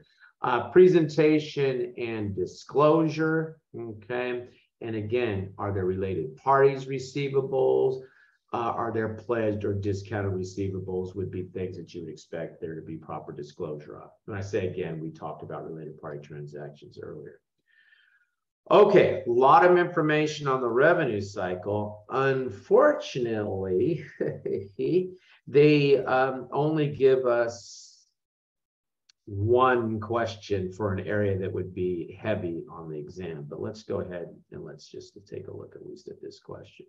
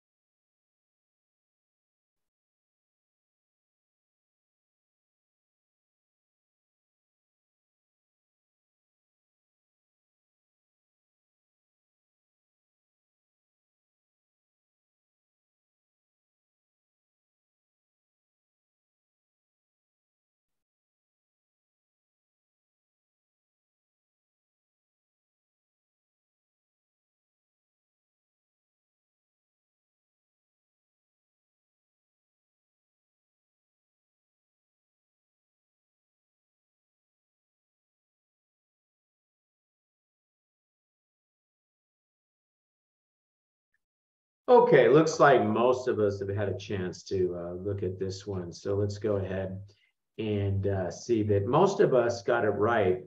The problem with using blank positive, where you're asking the client's customer to fill in the account balance, is you are likely, the correct answer was D, which most of us got, to receive less responses because now people have to research to see, well, what was it that we owe your client, what your client's customer owes your client. And, you know, maybe they're receiving that confirmation in January and you're asking them at December 31st. So they may have to go back through some records to figure out what that amount was and put the amount in. And they may keep saying, yeah, we're going to get to that. And then they don't. Okay. Subsequent cash receipts do not need to be verified as long as you get the response. If you don't get the response, then that might be an alternative procedure, but that's not something that you know, you're necessarily going to have to do. You wouldn't have to do that for the ones you receive, assuming they put the right amount down. Okay. Okay, good. Let's come over and let's take a look at our next module here, our expenditure cycle. Okay. Now, what happens? We're talking about purchases first. Okay. We're going to be purchasing our inventory and we're going to be separating authorization, record keeping, and custody. It doesn't have to be inventory, by the way, guys. It could be purchases of any goods or services that we need. It could be purchase of equipment, whatever. Okay. So what happens? The purchase requisition begins the purchasing cycle, and the department in need of the asset or services sends the properly approved serially numbered requisition to the purchasing department. Authorization, record keeping, or custody? Authorization. That's an authorization. Hey, I'm the head of the IT department and I need 35 laptops. Whatever. Okay. Now, the requisitioning department, the department in need, should not have the authority to actually place the order. This would indicate a weakness in internal control. Okay. What happens? The history has shown us that if you let the head of the IT department speak directly to the computer vendor, whatever, a chummy relationship develops. And all of a sudden, well, we might charge a little more. By the way, would you like some tickets to the Warrior game? Da, da, da, da. And this kind of relationship starts to develop. So what do? We send the purchase order to the purchasing department, and the purchasing department should do what? Should make sure the best price is obtained. We set that up so that purchasing agent's evaluation is based on how good a price they get us for something. Okay, so is that authorization, record keeping, or custody? Authorization. Good, excellent, guys. That's another authorization step. Okay, now once they have gone ahead and they've found that best price, there will be multiple copies of the purchase order. Okay, pre-numbered purchase order, and there will be multiple copies. One is sent to the original requisitioning department. The second is sent, it doesn't have to be 1, 2, you don't have to remember 1, 2, but another copy is sent to the vendor. Another is sent to the receiving department, so they know this thing, whatever it is going to come in, and one to the accounting department so that they know, hey, there's going to be an invoice coming, there's going to be an account payable.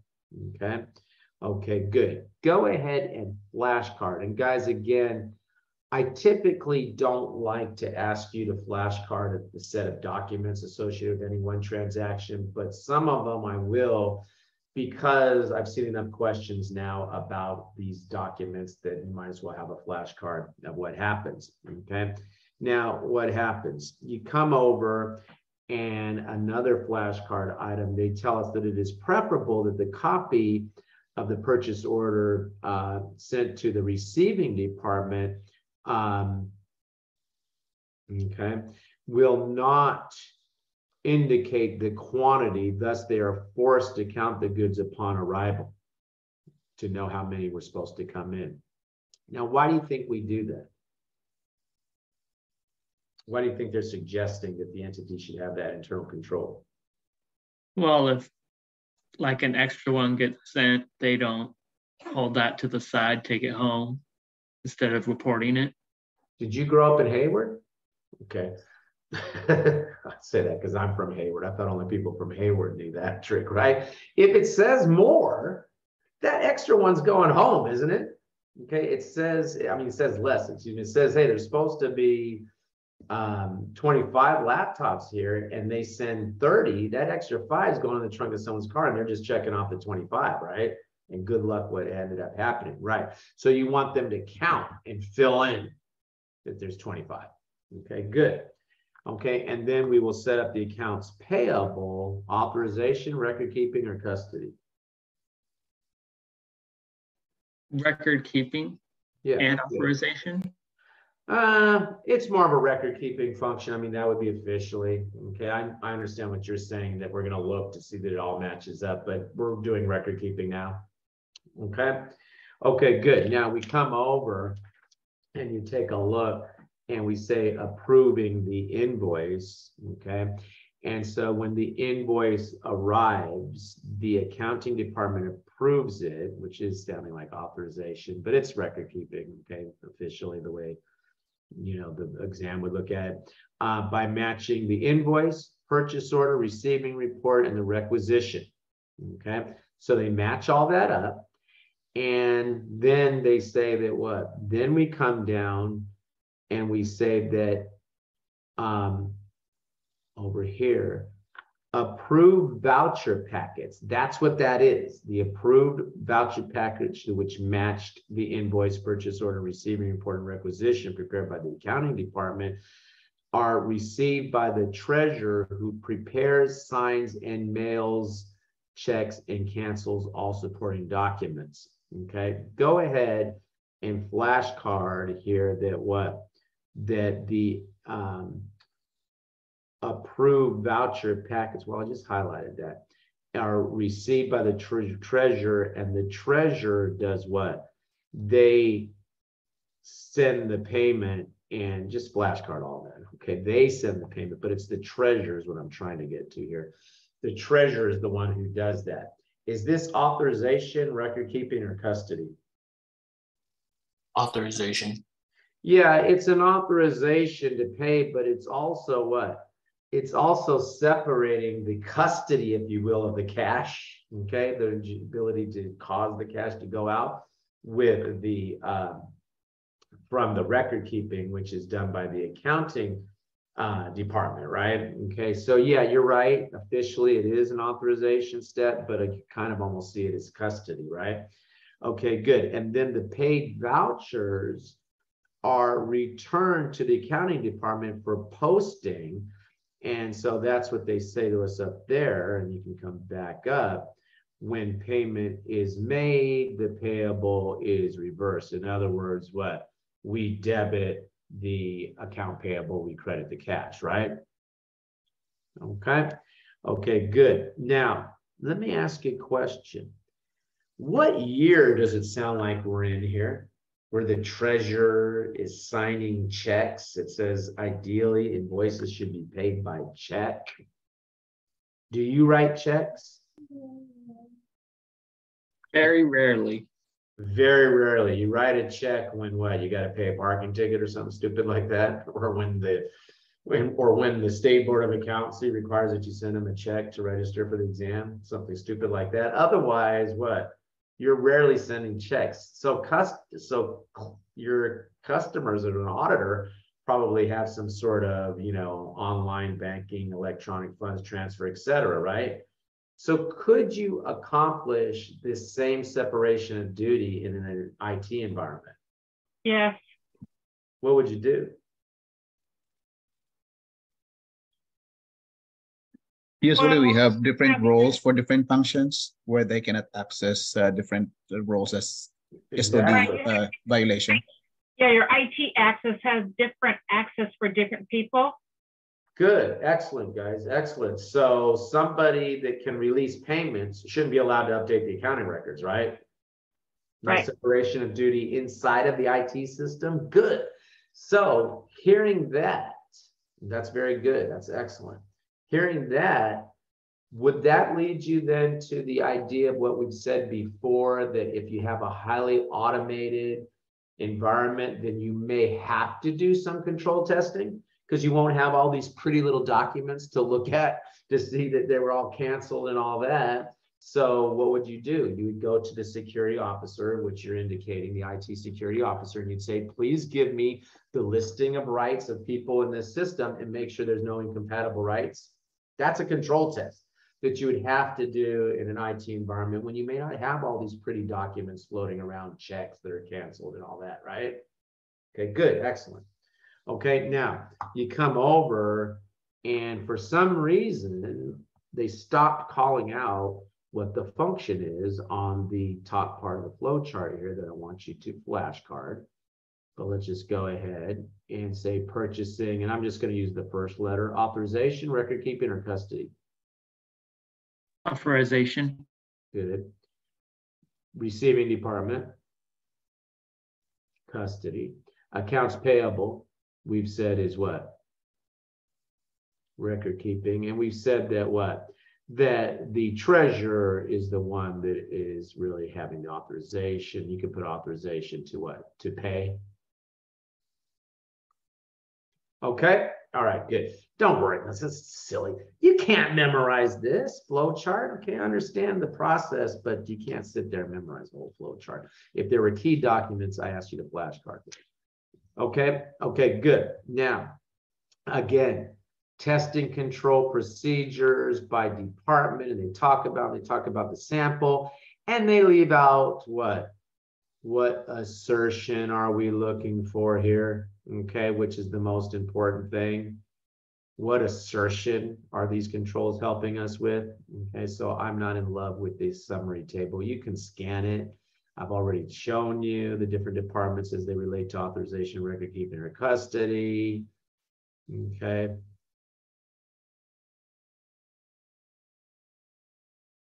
All right. And then they leave out the treasurer down here. Jesus. Okay, let's just move on. Oh, here's the treasurer. Okay. But they don't put them down here. Oh yeah, treasurer. Okay, so they're all right. Well, that's interesting. They're saying that the treasurer has custody of cash, which I did kind of say that, but there are a lot of auditing textbooks that would say that that is a authorization function. So I agree more with you, David, than I do the book there. But what you could do if you want to is kind of, you know, put a slash custody down there. Okay. You know, Becker hired a bunch of new people. And the problem with hiring new people is then you got to give them something to do. Okay, so let's just come over and let's come down. And sometimes they may not know what they're doing. Okay, but let's come over and let's take a look at performing specific procedures. And now they're talking about what kind of procedures?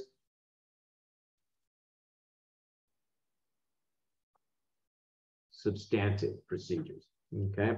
And let's start to take a look at some of these. And for completeness, okay, and again, they give that point that we're more worried about a completeness for account payable than we are for existence because of the risk. And what risk?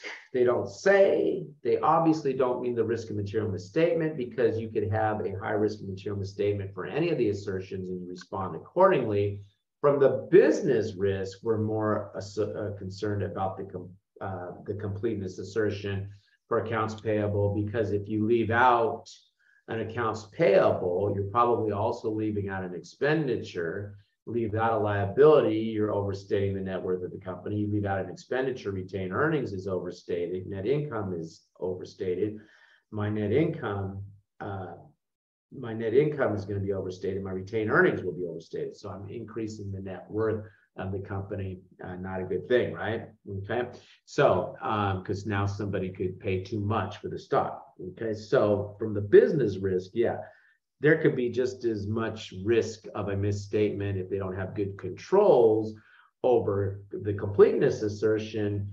There could be more risk over the completeness assertion if they don't have good controls over the completeness assertion, and less risk of material misstatement if they had better controls over the other way around. There could be more risk associated with the existence assertion if you didn't feel the controls were good with the existence assertion. So I wouldn't just say risk in general. Okay. Now with the business risk, yes. Now come over though, and let's look at completeness, because that is something that we want definitely, you know, we're worried about. And so they tell us here, perform a search for unrecorded liabilities. Unrecorded means completeness. And the auditor should select disbursements made subsequent to year end and examine the supporting document. And the auditor is looking for items that should have been recorded, but were not. That's the completeness assertion, right? So let's see. I need some space somewhere. I'll do it right here. So let's say I'm looking at 2022 financial statements. Okay. And they have account payable number 1, and that's listed for 100,000. They have account payable number 2, and that's listed for 70,000. They have account payable number 3, and that's listed for 50,000. And then they have account payable. Okay, that's it. Okay, then. In 2023, they list cash disbursement number 1 for 100,000, cash disbursement number 2 for 70,000, cash disbursement number 3 for 50,000, and cash disbursement number 17 here is for 10 million. Now, what happens? The auditor is looking at this accounts payable balance, and we're worried about what? Completeness. So what do? We come over and we look at the 2023 disbursements, the subsequent year, and we're probably, by the way, I say 2023, we're talking what? Because we got this audit done. We're talking about January, February, probably, whatever. And they come over and they match that one up. Okay, good. There was a disbursement and there was a payable listed there. They matched that one up. Good. There was a disbursement and we can relate that to that particular payable. We go ahead, we see that disbursement, we can relate it to that payable. This test is going pretty good. And then we see this one for number 17 for 10 million and we look for it. Is it there? No. It's not there. We say, hey, look, we saw a disbursement handed in January, February, pretty big one, 10 million. What happened? Oh, that was Bob. You're right. That should have been listed as a payable and it was not. We'll fix that. What's happening to my professional skepticism? Going up. The light is flashing. Why? What's the problem here? And we start to ask some more questions about that. Okay, but we found that by going what? From disbursements, the records of disbursements, back to the accounting records for the year under audit to see what's going on there. Good. Okay, so flashcard that is a classic completeness test. Okay. Now we go and we take a look and we should also examine open vouchers. And we're looking to see, you know, how come it's not recorded as a liability? Is it that they haven't received the stuff yet? Or is it that they received the stuff and they didn't record the payable? Okay. Particularly, we're interested in what? We're interested in these open orders that have been around for a long time. You know, they opened the order back in January. Here it is, December. Hey, did you get this stuff? What is it? Is it a special made good that takes a long time to produce? Why is this taking so long for you to get this? Oh, we got it already. Okay, then record the payable. Okay. Okay, good. Now we come over and they tell us here another annoying point under existence or occurrence. And this edit in here, this information they put in here is because I beat them into submission on this one.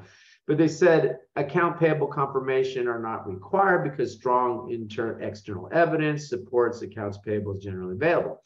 However, confirmation of accounts payable may be sent when control is weak and when there are disputed amounts or when monthly vendor statements are not available. Okay. Typically, vendors with small or zero balances will be selected for confirmation. Now, they put this under existence or occurrence. If you are sending out a confirmation, look of items that are low or zero balance, are you looking to see if it should be less than zero? Normally. Well, would you perform a procedure to see if something is less than zero? They're reporting it as a positive amount. And you want to see if it's a negative amount? No, you want to see if it's more than zero, and they'll tell you that it's more than zero because they want to get paid, right? Right. You're looking for one that is more than zero. Therefore, is it an existence test? No, it would be a completeness test, wouldn't it? It's a completeness test because I'm saying it should be more, shouldn't it? Okay. So they didn't have this note before I pointed that out to them. Okay. And then they added this note and they say, well, even though confirmations in general are an existence test, here the confirmation would be the completeness test. But because we're stubborn, we're going to insist on putting it under the existence assertion. Okay. But it is really what? A completeness test, isn't it? Okay. Now you come over and you take a look and they tell us that when you use accounts payable confirmation, you should use blank positive. Okay. To determine if accounts payable are understated, again, indicating that it's a completeness test. Now flashcard that. But let's think about that for a second, because this is kind of interesting. When you have a blank positive confirmation, you send to your client's vendor now, and you send it in the voice of your client, and it says, how much do I owe you? And it'll be blank. If somebody sent you a note like that, how careful would you be to make sure that you identified exactly how much they owe you? Probably not super careful. Super careful. Can I borrow some money, Michael? Because if I send you that note and you're not going to be very careful to see how much I owe you, well, you're a very nice guy, and I know you are. No, you're going to look all over. He says he owes us money. Really? You're going to be looking under every rock possible to see what the amount is, right? In other words, your client's vendor does a completeness test for you, don't they? Hello? Yeah. Okay, and there are records. They sit there and they do a completeness test for you and send it back to you. So again, note that it's blank positive, and that is confirming all the more that this is more of a completeness test than an existence test. Okay. Now, auditing purchase transactions. Okay, and let's take a look for the completeness, and we will take a sample of vouchers. Okay, to the purchases journal. Okay, so if they sat there and they had a vouchers, is it in the purchases journal, right? Okay, and yeah, I don't know. You can flashcard that, I guess. Okay, for existence, we're going to go the other way. Take the sample of vouchers and to confirm the proper presence of the receiving report. Okay, and those aren't the most wonderful procedures I've ever seen. Okay, auditing presentation and disclosure. Okay, do we have purchase contracts, related party purchases and payables? Okay, and yeah, that's enough. Okay, all right, good. Let's take a look though at this question, and this really is one of my favorite Becker questions of all time. Okay, CPA exam questions of all time, whatever. So let's look at this one. I really like this question. So I'm going to go ahead and I'm going to turn you loose on it, and then we're going to go through it together.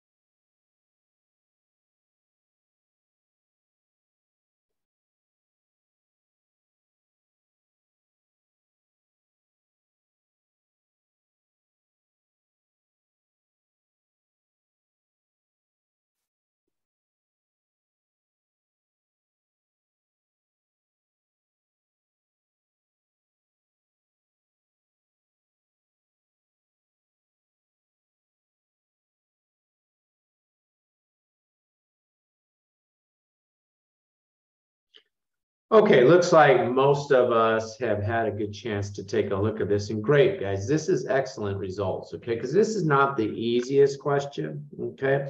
So let's go through it just to see that there's a couple of different ways that you might have attacked this, and I guess I have to stop sharing the poll and kind of take that off the screen. Okay, good. And so what happens? Auditor suspects that certain client employees are ordering merchandise for themselves over the internet without whatever, I don't care how they're ordering it, without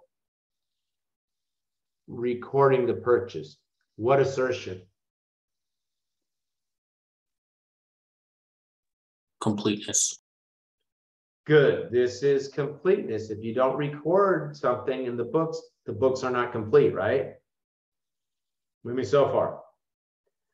So if it is without recording the purchase, where should I start? Should I start from source documents? If it's the completeness assertion, should I start from source documents or from the ledgers, from the financial statements? Source docs. Good. Now, when I look at the choices, are those all source documents? Yep. Those are all documents. So now I got to figure out, well, what's the best document? Okay. Now, when I look at these, I start looking and I'm like, well, okay, there's the vendor's invoice. Okay, that's an external document. There's receiving reports and there's approved vouchers. Those are both what? Internal documents, aren't they? Okay, so I get rid of these two, but then I start looking at this cash disbursement, and the cash disbursement is going to do what? It's going to show up as a check that was written, maybe, but it definitely will show as a subtract from what? From the bank statement. Is the bank statement an external document? Yeah. It's an external document that I can what? Pretty much get a direct confirmation back from the client's bank. In fact, I will do that, right? So that disbursement is emerging here as what? The best piece of evidence here, because the vendor is not going to play. The vendor is going to say, where's my money? And eventually you're going to have to pay them, aren't you? So even if they somehow hid the disbursement from you by hiding the check or destroying the check, at some point you're going to see that that got subtracted from the bank statements, and how come? Right? Okay. Now, that's the logic, the auditing way, starting with the assertion, understanding the best document to help test that assertion. But there's also the reading comprehension approach, okay? Because they say that they are not recording the receipt of the goods. No receiving report. When the vendor's invoice arrives, one of the employees approves the invoice for payment after the invoices are paid. So we know they're going to pay it. So the disbursement will show on the bank statement. The employee destroys the invoice, won't be able to look at that. And the related vouchers won't be able to look at that. That disbursement is going to happen, and it's going to show up on a document that I can obtain directly, externally, from the client's customer and understand what that disbursement was for. Aha, it was for an unauthorized disbursement for which there's no voucher, no receiving report, no vendor's invoice. And I'm here to tell you that once you find that one, people start ratting each other out, because there was collusion here, wasn't there? Okay, but people start ratting each other out pretty quickly when you find one of them. Question. Okay, good. That's good progress. We are going to finish hopefully chapter 4 next time. We will pick up with module 3. In the meantime, we're done with chapter 3, so you can do that module on the data analytics. And you're going to see a fair number of questions in the first 2 modules. So we've got a good leg up on chapter 4 now. Okay. Any questions?